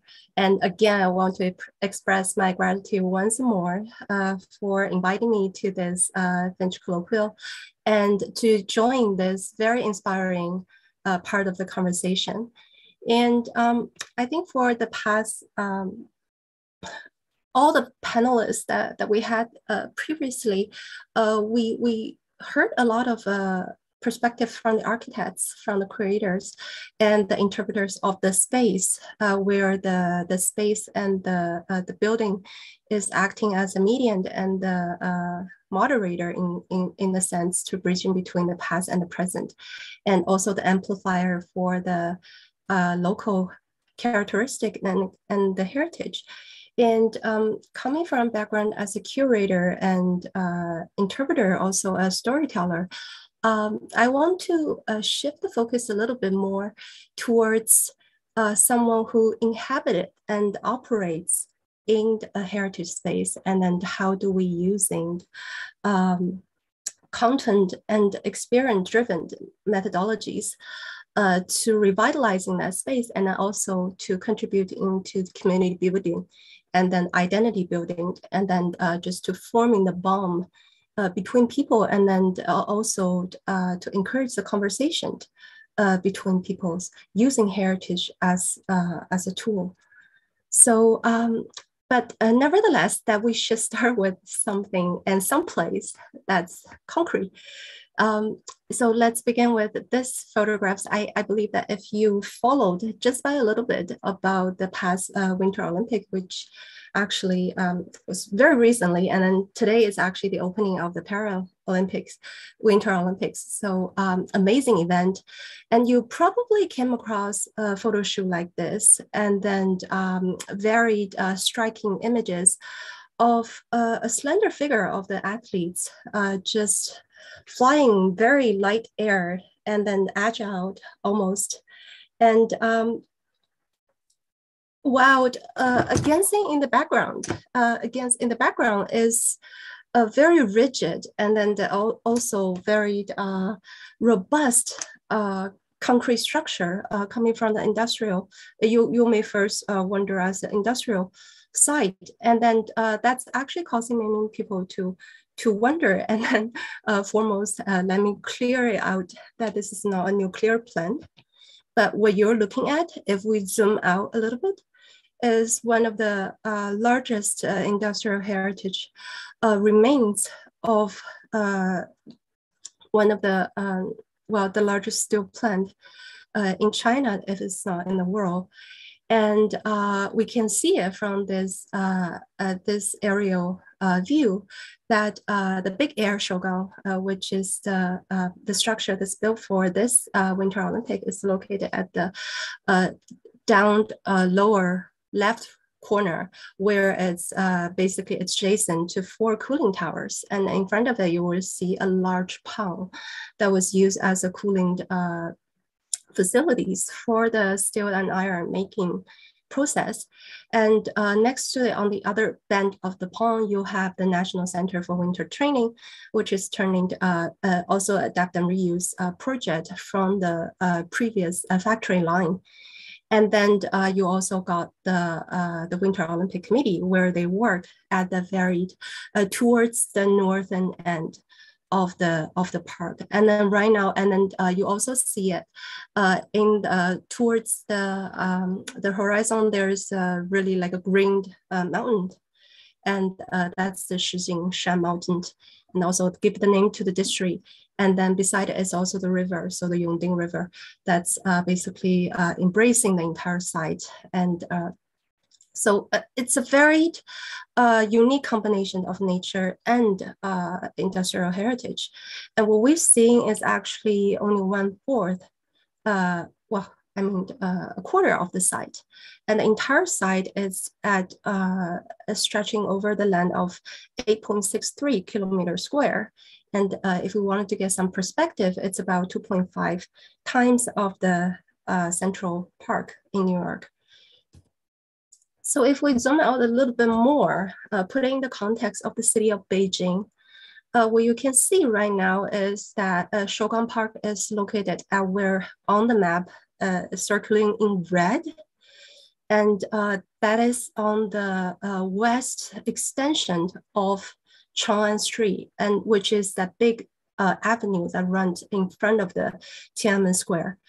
And what you can see that at the center, of course, is the historical center of Beijing. And then just spreading from that center, you see and almost cross-like, which actually it's the axis that defining the city. And you see the north and the axis that runs on the north and south direction. And that's actually the historical central axis, the one that's in the progress of the designation of a heritage, UNESCO heritage site. It's along this axis. But then we also see one that's running west and east on that direction. And and this direction is where being designated as the economy and then also the cultural axis of Beijing, and where you can see that on the east far end, and that's where the new administrative capital of Beijing, where all the admins and the government sectors, they're moving towards that new town. And then on the west is where we see that the new landmarks of the capital of cultural revival, which is the Shougang Industrial Heritage Park. And so basically under this entire new, overall urban master plan of revitalizing the West End, using culture as a catalyst. And we actually being invited to Shougang, and then as one of the catalysts. And what we've been given is basically one of the silo space located at the very northern end. And if you can see it from the legend down at the bottom left corner, and where I put that golden pin there. And that's where, so basically it's just adjacent to the Winter Olympic Square. And then also very close to what we call the Five Ring, and they have the metros running around it. And so this road of silo is actually among the first built structures on the side of Shougang. And then, but the silo itself right now is built in 1992. And then it's a pure concrete structure that's used to store raw materials before they going into the smelting process. And so here it's a very interesting space where you can also see from the inside that the space has undergone a little bit of renovation and also rehabilitations because of its adjacent to the Winter Olympic venue, that this entire road of silos are dedicated to the golden sponsors of Olympic Games. So if you can see it, that the first two are the 5G broadcasting studio of the Tencent Sports. And then next to it, it's a big data bank for the data restoration. And then after that, you see Anta Sports, and then also there's the Bank of China. So this is actually a very creative, it's a Soho zone where all the golden sponsors of the Olympics are situated. And they're working creeks on site as well. But all of the site, all of other silos has been renovated. And the interior has been changed to adapt the new functions as office space, but only silo 4 remains its original structure. So you can also see from here that it's actually divided into, if we can, using the concept of floor, then the first floor is actually the heritage space where it's kept its original concrete structure.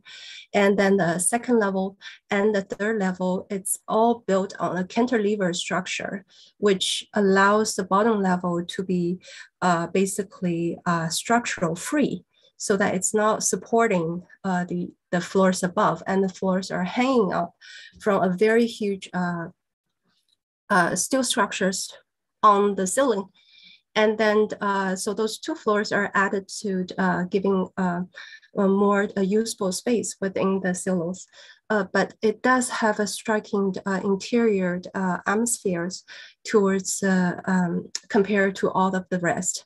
And this is actually the only silo that's been kept in its part of it, being kept of its original condition that's open to the public on the side of Shouban Park at the moment. And so when we first get into the space, and then what we envisioned it is to use it as an incubator, and then also as something that we will be able to use it as a studio, but also running tests. And because, I mean, we've been really straight focused in the field of digitizations, the integration between digital technology and cultural heritage. And we know that some of the things that we do is quite new. And in order to persuade the stakeholders to perceive on this particular directions, there is more proof than we need than just a PowerPoint or like a good story. So a prototype is very important to us. And not only so, but we are also particularly interested in the relationship between the audience and the contents. And so basically using a 2C mindset to dealing with exhibition content, and not using the narrations from the upper above, but trying to connect it with the audience and to see what exactly are they looking for in an exhibition like this.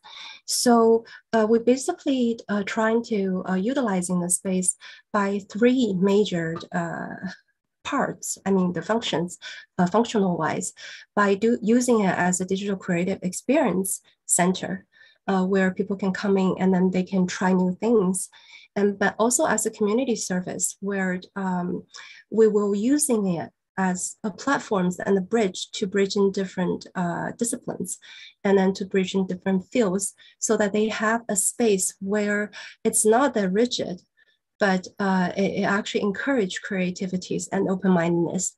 And last but not least, and this is one of the very important function where we're using it as a R&D collaboration and also project incubations. And then, and because our close relationship with the audience, we are actually be able to run much frequent user evaluations, and then to get direct feedbacks from the people that we encounter. So, so compared to many of other projects that we've done, no matter is the library, I mean the museum projects, or the historical projects, or adapt and reuse projects, the things that we try in the silos are, or the center that we're talking about, the International Centers for Digital Creativity, it's much more experimental, if we can say it. And we're trying to using a lot of things. We're trying to actually experiments on installations and on different artistic representations. We're trying to experiencing on working with irregular forms, And then also you can see that this is how the interiors are for that the heritage space, that it has a concrete cone at the bottom of the silo. And then this is actually a really interesting things because this is a storage barn, as we know. And then so the iron ore and the raw materials, other raw materials, they're actually being loading from the top. So this entire silo is free of windows. There's no windows except for a loading dock from at the top. So there's an opening at the top, and then they will throw the raw materials down. And then so one of the reasons being that for the iron melting process, there's actually a very strict, quite a strict standards in terms of the size and mass of the raw materials. So, but many of the raw materials during their transportations, they are self-flammable. So they have to be transferred on the open cartridge on the train, and which often causing the material to clot. And then so they need the gravity to basically shatter those material once again. And then having this shape at the bottom of the silo actually helps basically the material to fill the space better in terms of the mass and the volumes. And you can also see that there are really like metal plates that's on those cones. And just imagine that if it's water pouring down from the top of and the water will basically deviate its route. And it's the same thing that goes with the raw materials. And so you can see that we're trying to do a lot of artistic installations and then representations here. And just to experiments on the way that we can do in terms of story, in terms of narrating, in terms of visual representation of the cultural heritage. And this is the one that a text run that we did for one of the 40 scenes in the Yuanmingyuan, and this is 武陵春色, basically a scene directly deriving from the very famous poetry 桃花源记, and full of peach blossoms. So we've been working with lights and sounds, and then also a very calligraphy, and then almost like a Chinese painting sort of representations, instead of a very realistic rendering of the site, and to see how to give how to represent the sites. Can we give another layer of storytellings that help people to better conceive that ideas? And then there's also a top level, which it's almost on the other end. So it's almost like a divide from the bottom space, where we will be able to host many activities and having a close relationship with the audience. So just to quickly show a little bit so that you can actually walk. So you can see the exterior of the silos, and people actually, this is how we get into it. So basically you're going from the outside, and then the entire space is circular, and this is basically the heritage space. Where you can see that it's, we leave it as it is. So this is a completely untouched, and then just from its original conditions. And then so, and also just to take advantage of that natural where they don't have light. And we turn the exterior into an immersive space where we can, I mean, the audience can appreciate the original texture and the spatial experience, but also the extra information is the digital layer which lay on top of that really intricate space. And then we're trying to generate something that's almost like creating a dialogue between the actual physical space and the content that's projecting on top of it. And previously, you can see that there is one scene where there are rocks falling down from that. And that's why that's one of the programs that we're generating using digital to imitating the previous function of this silo, but in like a more creative way. And just to help the people understand what the original function of this has been. And so all the content that you're seeing right now is some of the other exhibition that we did and transferring our previous research results into the experience that can be facing the public inside. And we did the one with Yuan, and you can see that in the previous, there is like a big watermill almost that's been casting on the cone. And that's actually one of the things that we did for the water structure of the Yuan, and then also the one that we did for the central axis of Beijing.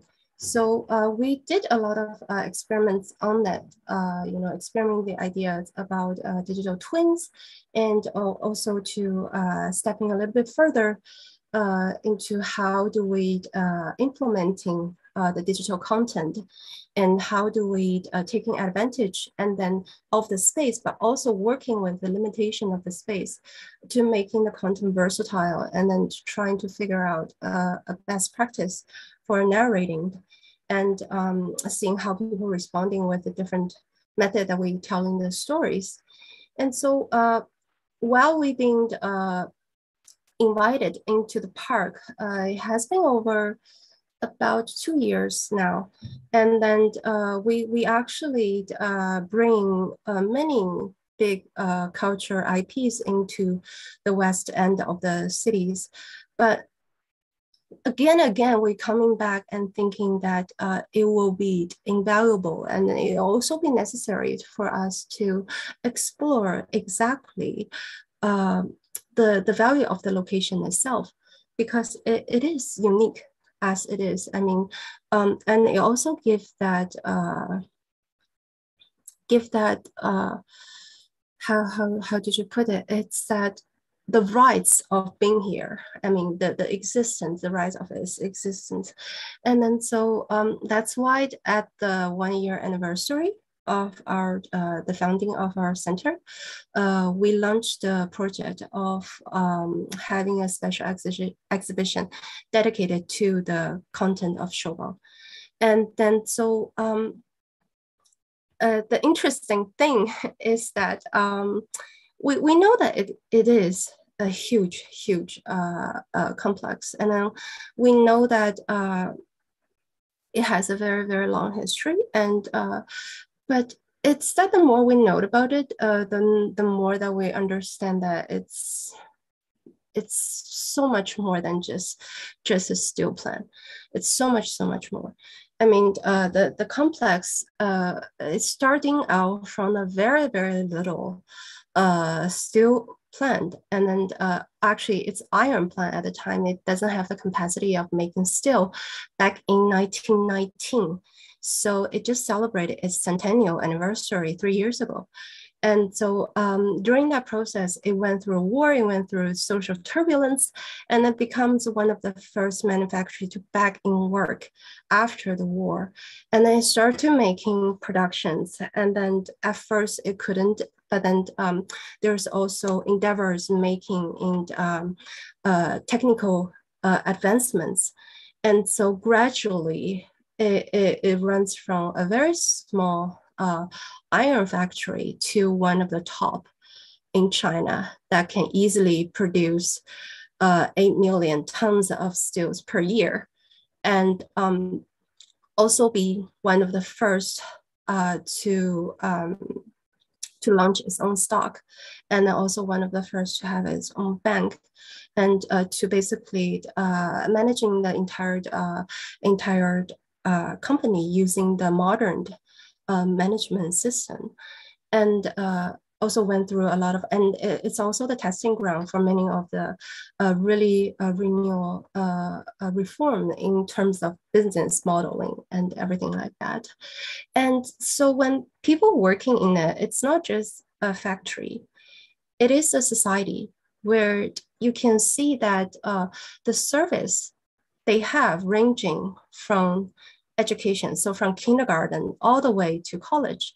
That's like a technical specific college that trains workers that can go back to either the steel factory or metro system, which has been extremely popular by then. They have their own set of supplying system, which means that they actually own farms, and they own farms, they own orchards, they own basically farm in the sea, actually. So they have their firsthand resources of many of the products, and they only serve to their own workers. And then they also have real estate. So basically the company developed real estate around its plant to for their workers, and they not only have real estate, they also have retirement homes, they have hospitals, and grocery stores, and everything basically, and the entire different set of entertaining systems, where it's just serving their own workers. So after learning all this, and then I started realizing that this is a society. This is a society that has influencing many people. Many people spend their lives in it. And for a company as big as this, it's inevitable that it's evolving so tightly with the history of the country, and especially that it's the steel production, and it feeds, its products feed into all the major constructions that's happening in the capitals, as well as around the entire country. So the rise of the company is inevitable, but also the turning point is also very dramatic, in the sense that it is Olympic, believe it or not. Because when Beijing first owned the rights to host the 2008 Olympics, the entire issue of environment friendly, and then also about the clean air and everything's been brought to the table. And of course, a big steel plant like this, it's a pollutant, and then it's a source of pollution. So then that leads to one of the largest migration of a singular factory, and then that dispersing to all over the country. There are people that's moving out of the cities, and there are thousands of families, their lives are changing. And then, but at the same time, Shogun is also producing at the same time, they're also producing the materials that goes into all the major structures for the Olympics back in 2008. So it's a very moving history if you look into it, and then how it was much wanted, and then no longer wanted, but then again become a new source of inspiration at this turn of the century, where the Winter Olympic again chosen the site, and then bring back all the lives, and then give it another phase. And then now it's basically one of the example of social urban renewal, and also industrial renewal. So when we're looking at this, and then we start to realizing that our audience is going to be complex. It's not just for people that's new, but it is a contemporary heritage where much of the people who involving in its entire history are still alive, and there are various stages of their lives. And then, but there are also people who don't know about it, because it moved out. If you're born after that, then you probably don't remember of seeing steel mill in Beijing. So when we're doing our audience, basically the audience profile at the very beginning, we'll consider this as something that's long time no see, but also nice to meet you. It means that there are people going to find nostalgia for the concept, but there are also people that come in to learn about the new things. But what we're trying to do is to create a common memories for them to generating platforms or like a foundations where they can start the conversation. So some of the strategy that we do, and then it's quite interesting now to think about it. It's one of the is actually this is actually one of the very first promotion thread that we did. And we basically releasing it on the May the 4th, which is the Youth Day, the celebrating of youth.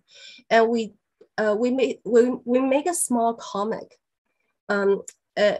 If you're interested, then I can post the link in the in the diagram, and so that you can have a look at it.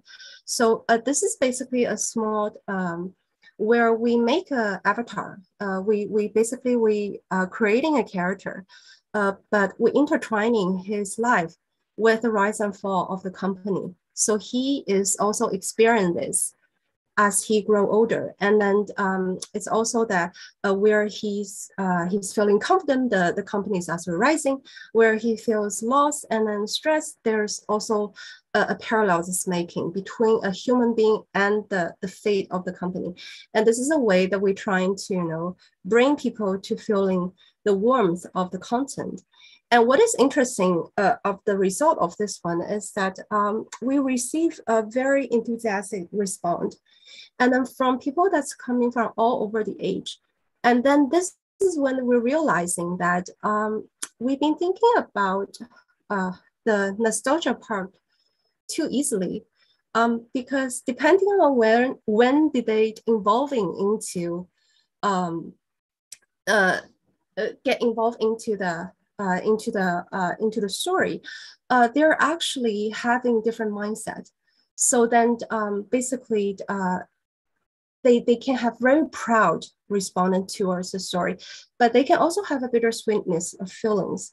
So this is also that when we start to realize that we need to get something not as a statement, but as a platforms where people can come, and then as what I said, they basically establish their common beliefs and the common knowledge of the content, and then they can basically moving on, and then having the space as an opportunity where they can generate conversations. It's cross-generation conversation between the parents and the kids. It can also be between the grandparents and their children's, that the story that they hasn't been talking about. So this is one of the strategy that we do for this particular project. And over time, I see you. Yeah. So I'm actually just going to quickly wrap up then, because so what we did is actually I'm just gonna run through this. What we did is actually a system where it consider a permanent part and the temporal part of the exhibition, where the permanent part is the one that we said about setting up that baseline where everyone, the basic idea, whether they want to get the fundamental informations for them to generate conversations. So the one that we did is basically the history of the Shogun Park, but also using the perspective of an iron ore. So we want to save some time for presentation, yeah, for discussion. Do you think you could wrap up? Absolutely. I'm just going to wrap up right now. So for that, basically for the entire journey. So this is a way so that they can navigate in through the entire complex. And the other part is the temporal part, which we're changing monthly. And each month we're generating a new theme so that people can come in, and then using the theme as a catalyst to connect different part of Shogun inside that same story. So I'm just not gonna talk about the rest because this is basically some of the temporal one that we did. And then also the one we did during the Winter Olympics. But just to show some statistic at the very end about the approaches that we did, and then some of the things that we may be able to do when we become so close with the audience, is we can have the statistic to show us how effective is our strategies.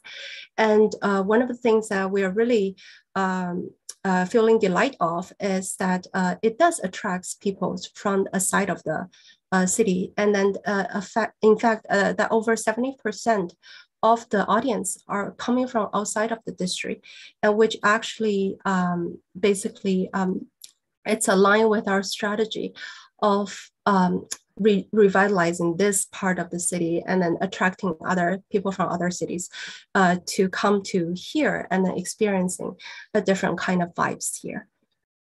And that's it. And hopefully that everyone who's in Beijing, I warmly welcome you to our site, and so that I can give you a little bit more about the backgrounds. Thank you so much. Thank you, Chloe. Thank you very much. I'm going to invite everybody, that all our presenters, to turn their screens back on so we can turn over to our conversation. We now have about half an hour left. First of all, just thank you all for these amazing presentations. There's just so much there, and that to unpack. I know it's late for you, so I appreciate you, staying up late into the night. I think it's almost 1 a.m. in the morning. So again, thank you. So many themes that are linking up over here in terms of your practices. And I want to also return to some of these the larger context in which all this work is happening, right? Like, we have become accustomed to thinking about architecture, preservation, architecture in China as new construction. But what you are showing us is the possibility that preservation is now at the heart of a new thinking about development, about a new thinking about not only urban development, but community development, and a kind of development that is not reliant upon necessarily a tabula rasa, clearing the ground and starting anew. So I wanted to turn to Wang Hui very quickly, because you laid out this idea of a critical involvement and becoming. There is this sense of understanding heritage as a continuity. I think this was something that came through in all of the projects, that you as designers are deeply involved in the act of taking the past and making it relevant for the present. And so in that, there is a questioning of what is the present, what does the present need, and how are you trying to change the present? There was something in your presentation, Wang Hui, that I think resonated with all of the presentations, that really pointed to the fact that there's something missing in these historic sites. Many of them have lost their original function. You showed us the Temple of the Five Dragons had no long, there wasn't a kind of religious practice that was organized around it anymore. And so the water was missing. And so you reactivated it. So this question of reactivating through design and reconnecting to community, to me, is very important. And I wanted to hear a little bit more from you and all of the panelists about the skill sets that you bring to the table to be able to make that connection. Because of course we always center design, but many of you talked about connecting to community. And certainly in my education as an architect, that was not part of my skill set, to understand the methods of working with a community. So how did you do that? How did you learn that? How did you, what are you, Lu Weng, you were talking about collaborating with other architects, the notion of collaboration. So I'll turn it over to Wang Hui first to talk about that. how you connect with community. And also tell us more about this notion of spatial justice as a way of, of working. That's a super interesting concept, and we want to know how you're thinking about it. And I'll be reading also, please, those that are in the audience, put your questions in Q&A and I'll be reading them off.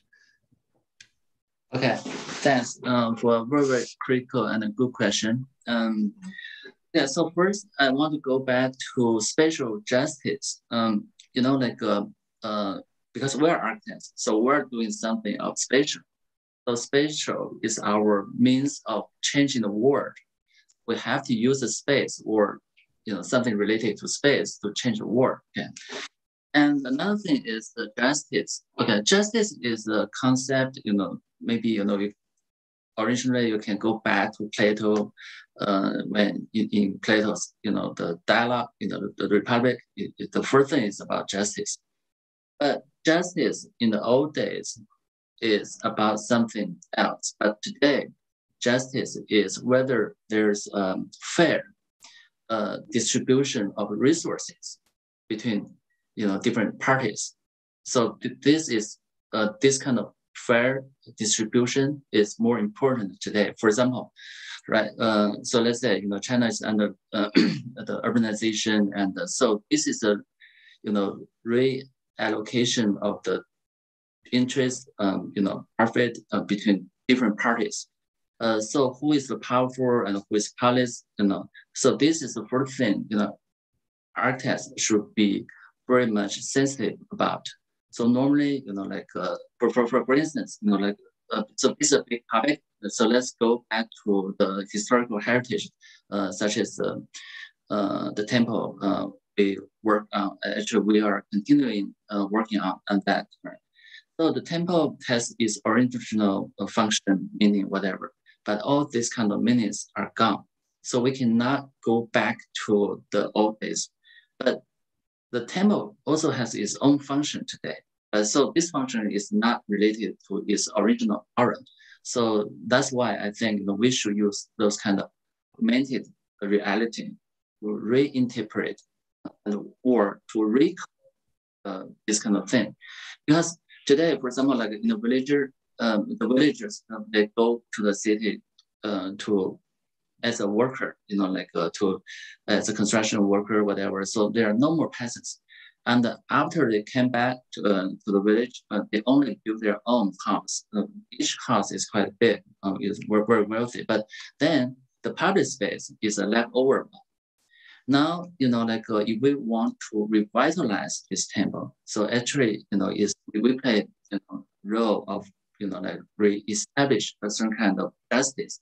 So the justice is to make a balance between the private and the public. And this public space, if we don't reinstore this public space, and then there's no spiritual center in the village.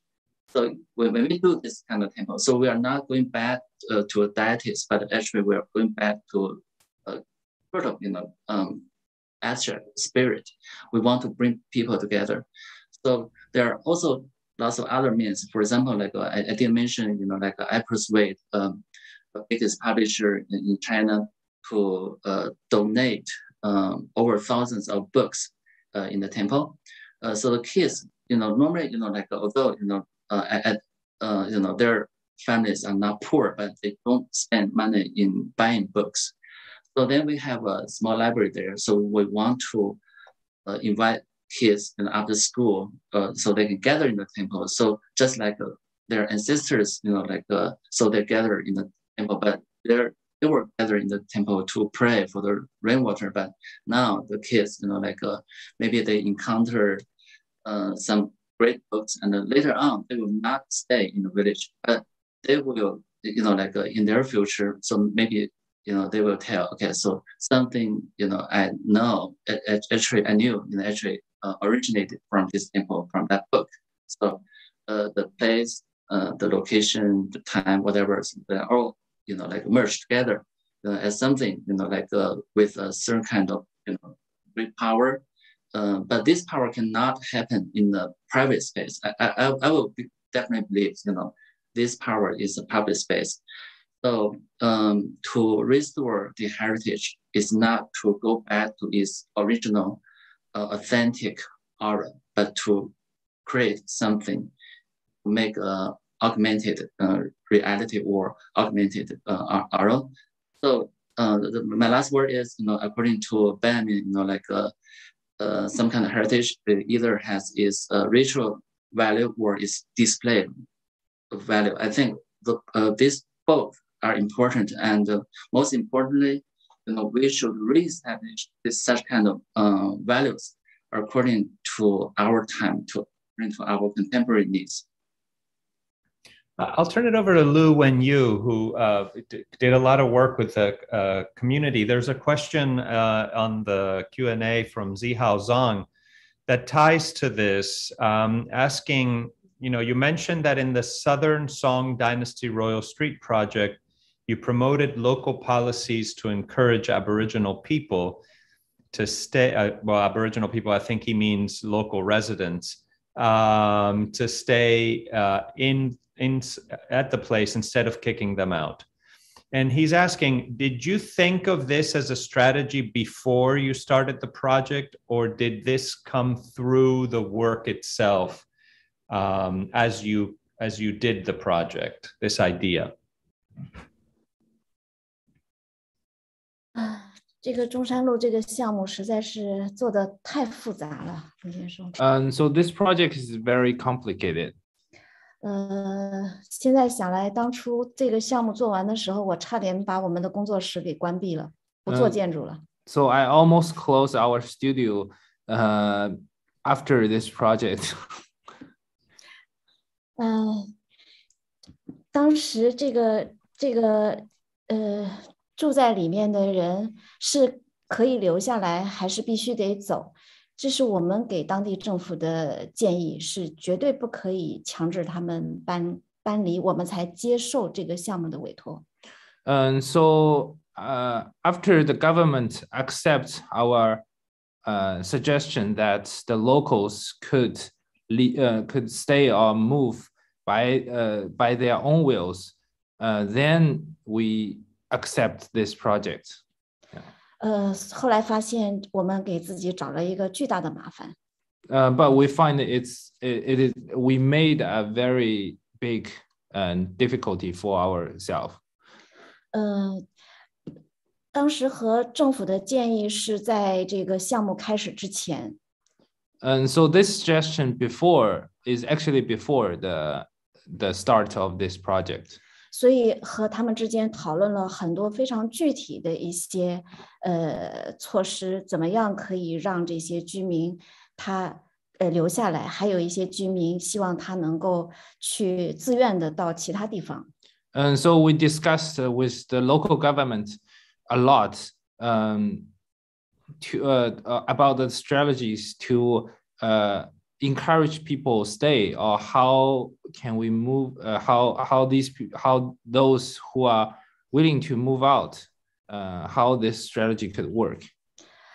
比如说给到什么样的一个条件，就是说他给他可能更大的一个地方，他可以从这里离开，去住在这个其他的地方，让他的这个院子里腾出来，因为这是一个街道，我们希望他能够恢复一些和商业有关的，就是那个叫有关的那个就是业态。And so we could, for example, we will offer a larger house for the people who are willing to move out. Then the house will empty out for some local commercials which is related to the street life. 但是中国的那个老的房子，它实际上一个院子里面是会住很多户。But the old house actually live many families are lived in the old house. 但是他有的人愿意走，有的人又不想走，这种情况下怎么办？就我们要给政府一些很多的意见，就是告诉他们怎么办。Some of them are willing to stay, and some of them are willing to move out. So we will give the local government some suggestions how to deal with this situation. 比如说我们给了一个建议，就是在附近的院子里，如果就是和他自己住的很近的地方，也有人愿意走，还有人愿意留，是不是可以让他们集中在一个地方去住，还是住在这样的一个老的区域里？For example, some families who are willing to stay will move to the neighboring house, which have some empty place. 另外政府也知道，等我们改造过之后，这个街区的价值会更高，所以他们愿意提供比平时更好几倍的这个价格给到他们，让他们可以愿意把他们的房子就是和政府给的房子进行交换。And so also the government knows that the street will be more valuable after the renovation, so they are willing to offer the people more than usual. 所以后来在这条街上，差不多可能有一半的人，最后的结果是他们自己主动的要求换到新的房子里去。And so as a result, almost half of the local residents are willing to move out and moving into the new place. 还有一部分继续留在这条街道上居住。Some of them stayed. 但是等这条街道改造之后，那些给了很多倍价值的离开这个区域的人，他们后悔了。But after the renovation, some of the people moved out actually regret. 还要讲其他的吗？ That's it. Yeah. Yeah. So, one of the follow-up questions that I have for all of you, but especially Lu Wenyu, and also Donggong, maybe I'll turn it over to you, is that, the projects you all showed were amazing, and they are really seemed like the tip of the iceberg. And I wanted to ask you, to what degree are these projects, in your mind, the exception or the rule of what is happening in China today? The rebuilding of rural villages, for example, in Lu Wenyu's examples, or Donggong, in your own work, this project, which it's unbelievable, this industrial relic, this historic building, which is completely, it looks like from the images, in the middle of nowhere, and is being reimagined for this, what looks like a pretty high-end hotel tourist destination. Is this the exception in terms of when you go look broadly, of what's happening in China today? Is this the exception, or do you see a pattern here that you're part of a larger movement to rediscover these heritage sites and to create a new kind of tourist industry within China? 吴老师, you go first, or I can. Go ahead, Donggong. You haven't spoken yet, and then we can turn it back to you. Well,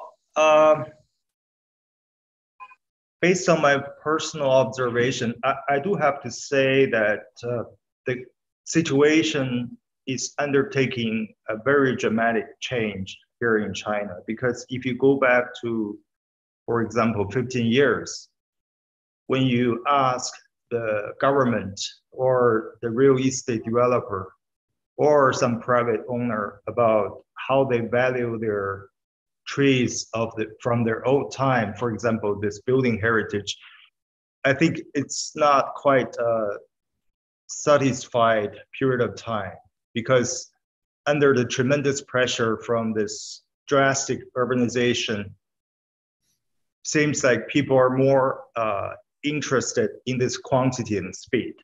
But this is a situation back to, for me, it's before the Olympic. It's about before the 2008, but between 2008 to almost like 2015, my personal experience of dealing with these clients and also the authorities has been, I can sense the change, because I guess there are two reasons. First of all, the speed of the development in China is slowing down a little bit. So we have a little bit free space to rethink about what we have done in this urban, including suburban or rural area. Are we doing things fits the real comfort and the quality of the regular life? I think that's not only about the architect's discussion, it's the entire social concern from 2008 to 2015. And within the 7 or 8 years, I think there are some very exemplary projects coming out, even though it's a small number, but it's very influential. So in the recent 3 or 4 years, I feel when we communicate or negotiate with the government or client, it's less and less barrier in terms of how we see the old stuff. So I see a good change, but it's not perfect yet, I have to say. Each project, well, I guess it depends on different situation. Architect is still in a role of this pressure and kind of passive. So what amazed me today, especially from Lu Wenyu's presentation, I think their effort is trying to get deep into the mechanism of the revitalization of a place. It's not the traditional role of design space and form. And I can imagine how tremendous effort and endeavor architects have to pay, but I really appreciate that. Yeah. And this is something I feel very difficult as my personal practice. Yeah. 2008, of course, was also the financial crisis. And how much of that impacted, in your mind, the turn towards preservation? I think that's the reason why the entire economic in China, it's slowing down a little bit. And that might be a good thing in terms of how people value, a place of time and building with time. Of course, it's related to the preservation issue. So sometimes it's always good and bad together. Yeah. I appreciate you focusing on Lu Wenyu's work, and I'm going to ask that of everyone on the panel. What did you find was a discovery or a valuable discovery in each other's work? I know you're very familiar with each other's work, but I'm sure today, going deep into one of these projects, maybe there was something that stood out to you. So I want to make sure to hear that from you.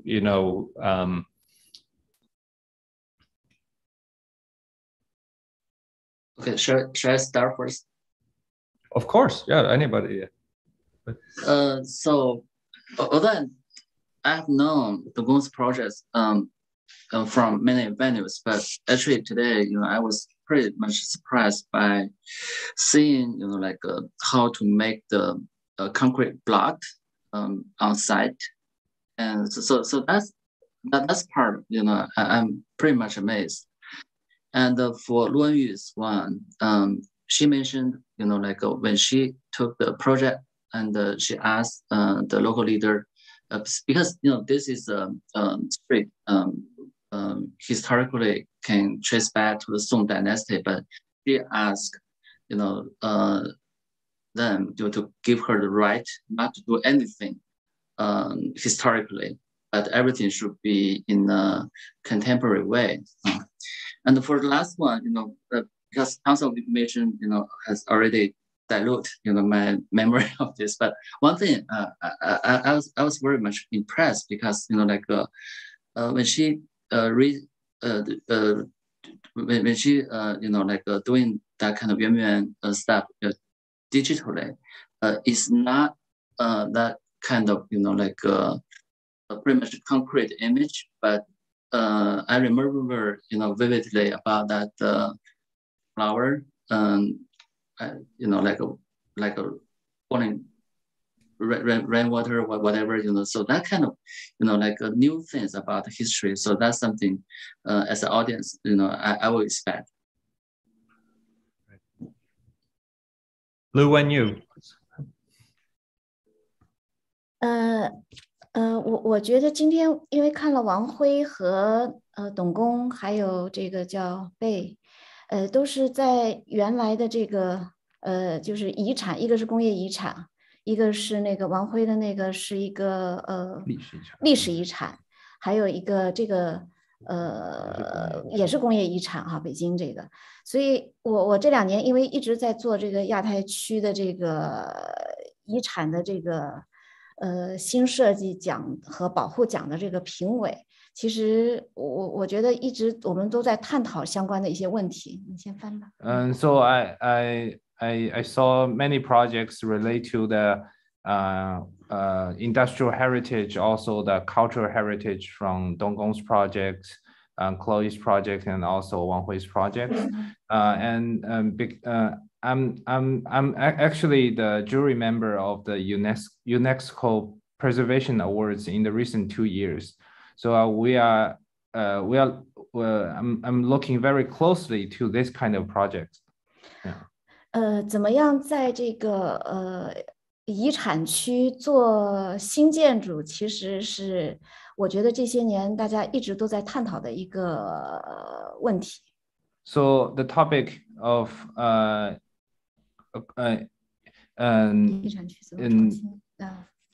relate the new designs into the heritage sites is a very hot topic in the recent 2 years. 我个人认为，好的传承应该是基于好的创新的基础之上，只有创新才可以传承。So I think the good way to pass on the culture is only by innovation and creativity. 简单的模仿它一定会死掉的。The simple imitation is only an dead end. 所以我今天很高兴看到其他的3位嘉宾，他们其实都是用创新的方法，用自己的方法去做对于这个遗产的这个区域里的设计。所以我觉得这个是每一个人可能都会想出一些新的这样的一些材料也好，做法也好。因为董工的那个我也是第一次看到，他是用这个混凝土的这个模块自己去浇筑去做的。那王辉也在创新新的材料，在这个他的这个保护的这个项目里。So I'm very happy to see all the 3 other architects using their own method to participate into the heritage. Also using new materials in a very different way, like concrete blocks, also GSAPP panels. 所以我觉得好的设计、好的创新，包括对遗产的保护，最终还是应该落实到建造的细节当中。So I think the good design should take into the last details of materiality, also construction. Thank you. Thank you.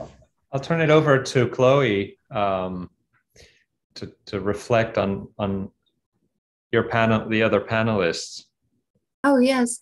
I absolutely second Professor Lu's comment on there has to be innovations in making the longevity of that of the heritage. And I also particularly fond of Professor Wang's last statement about 3 classification of the 3 attitude towards heritage structures. And then I absolutely found that interesting in a way that I think there is a difference, because I myself, I also have an architectural background, but I'm a conservation architect. So I was trained a little bit differently in the sense that somehow in this particular field, I felt that people are pulling back a little bit. And then it's a more conservative approach. I mean, if you put it nicely, they like to say it's a humble approach, where it's less about the personal and then it's more about the heritage. But I think that it's not really whether or not it's a personal statement or not, but whether or not you will be able to take in the responsibility of making a critical assessment of that heritage structure, and then taking the effort of guarantee its longevities for the future generations. And that means change. And that is actually going to be a very critical change, not just simply by altering it or just simply by inserting new materials. And I think one of the questions that I saw in the Q&A session where it's addressing and asking about the future of digital preservations. And I think that I also second that its change is needed. It's not a mere imitation of what is left. Digital is never meant to be an exact copy of the physical. It is actually a process of thinking, because it is us, the humans, who make those things. We make each single decisions.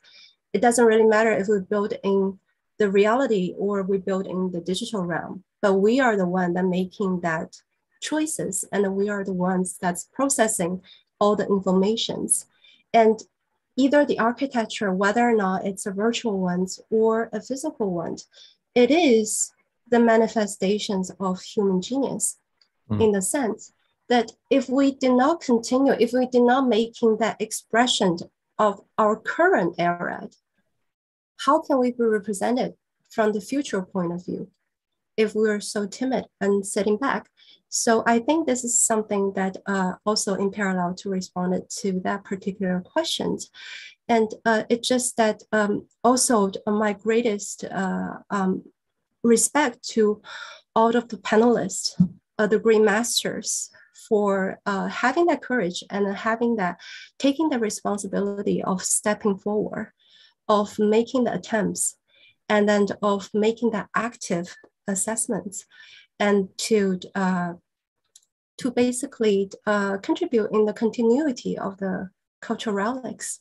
And I've been honored. I feel honored to be a part of this conversation. Thank you so much. Well, you raised the question of responsibility, and there's a question from Professor Erica Avrami that dovetails well into that. She asks, following on the comments about how the past is instrumentalized by the present, in what ways are architects accountable for transferring certain ideas and values of heritage and knowledge over others through form, material, and process?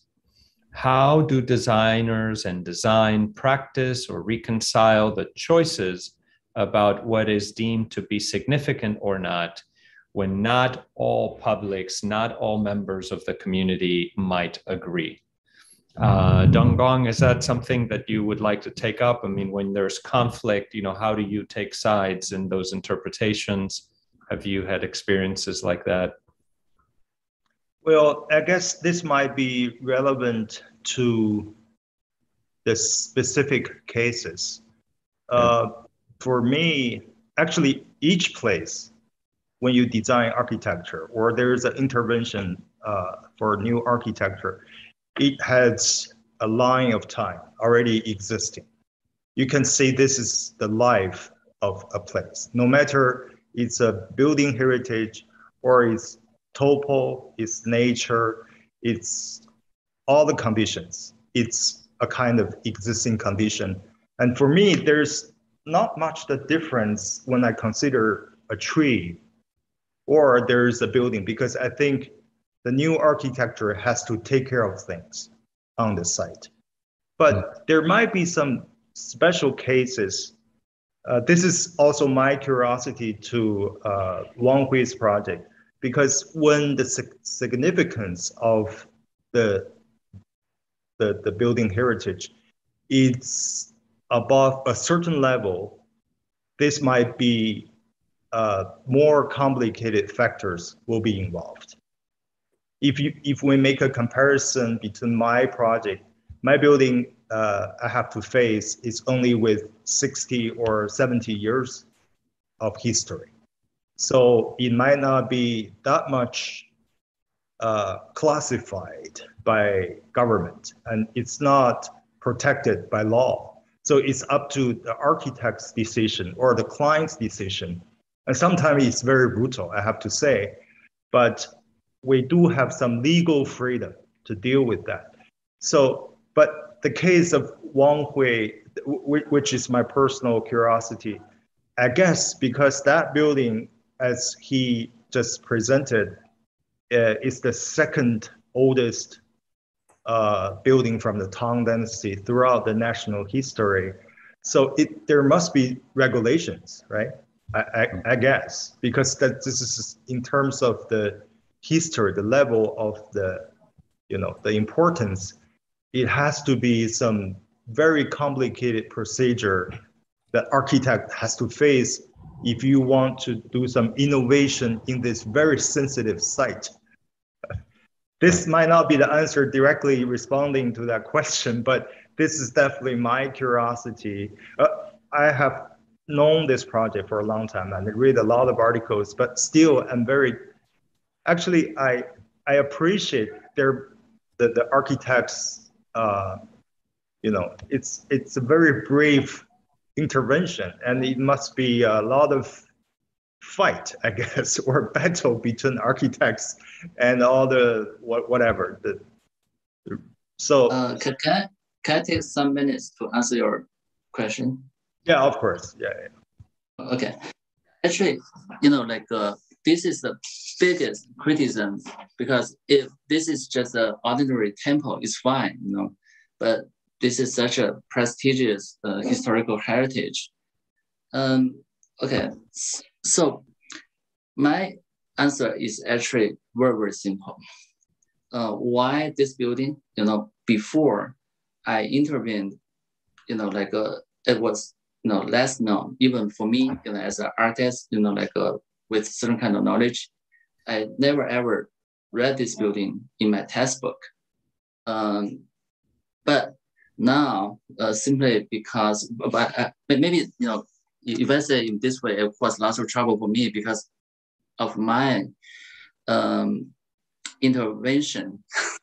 Then this building turned out to be known by many people, and actually over 100,000 people, visitors, have been to this place after the reconstruction of its environment. So this will go back to, the question of the spatial justice. Number one, I'll say what we have done is something retractable. I mean, because we're using this kind of framing system, so it's almost like a set design. Because we do not damage, the foundation that much, and also before we started our construction, we do some kind of archaeological detect, to see, whether there's something important in the underground, and then, we do have very deep, like a foundation for the ground, because it's a framing system.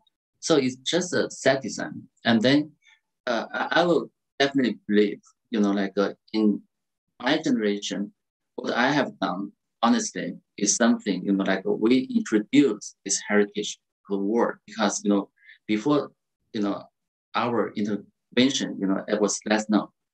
But I definitely hope, after maybe not only 50 years, but even 5 years or 15 years, whatever, if there is something, more, smarter, or more appropriate, or after this stage, people, may not necessarily, want to see this kind of dramatic augmented reality that I create.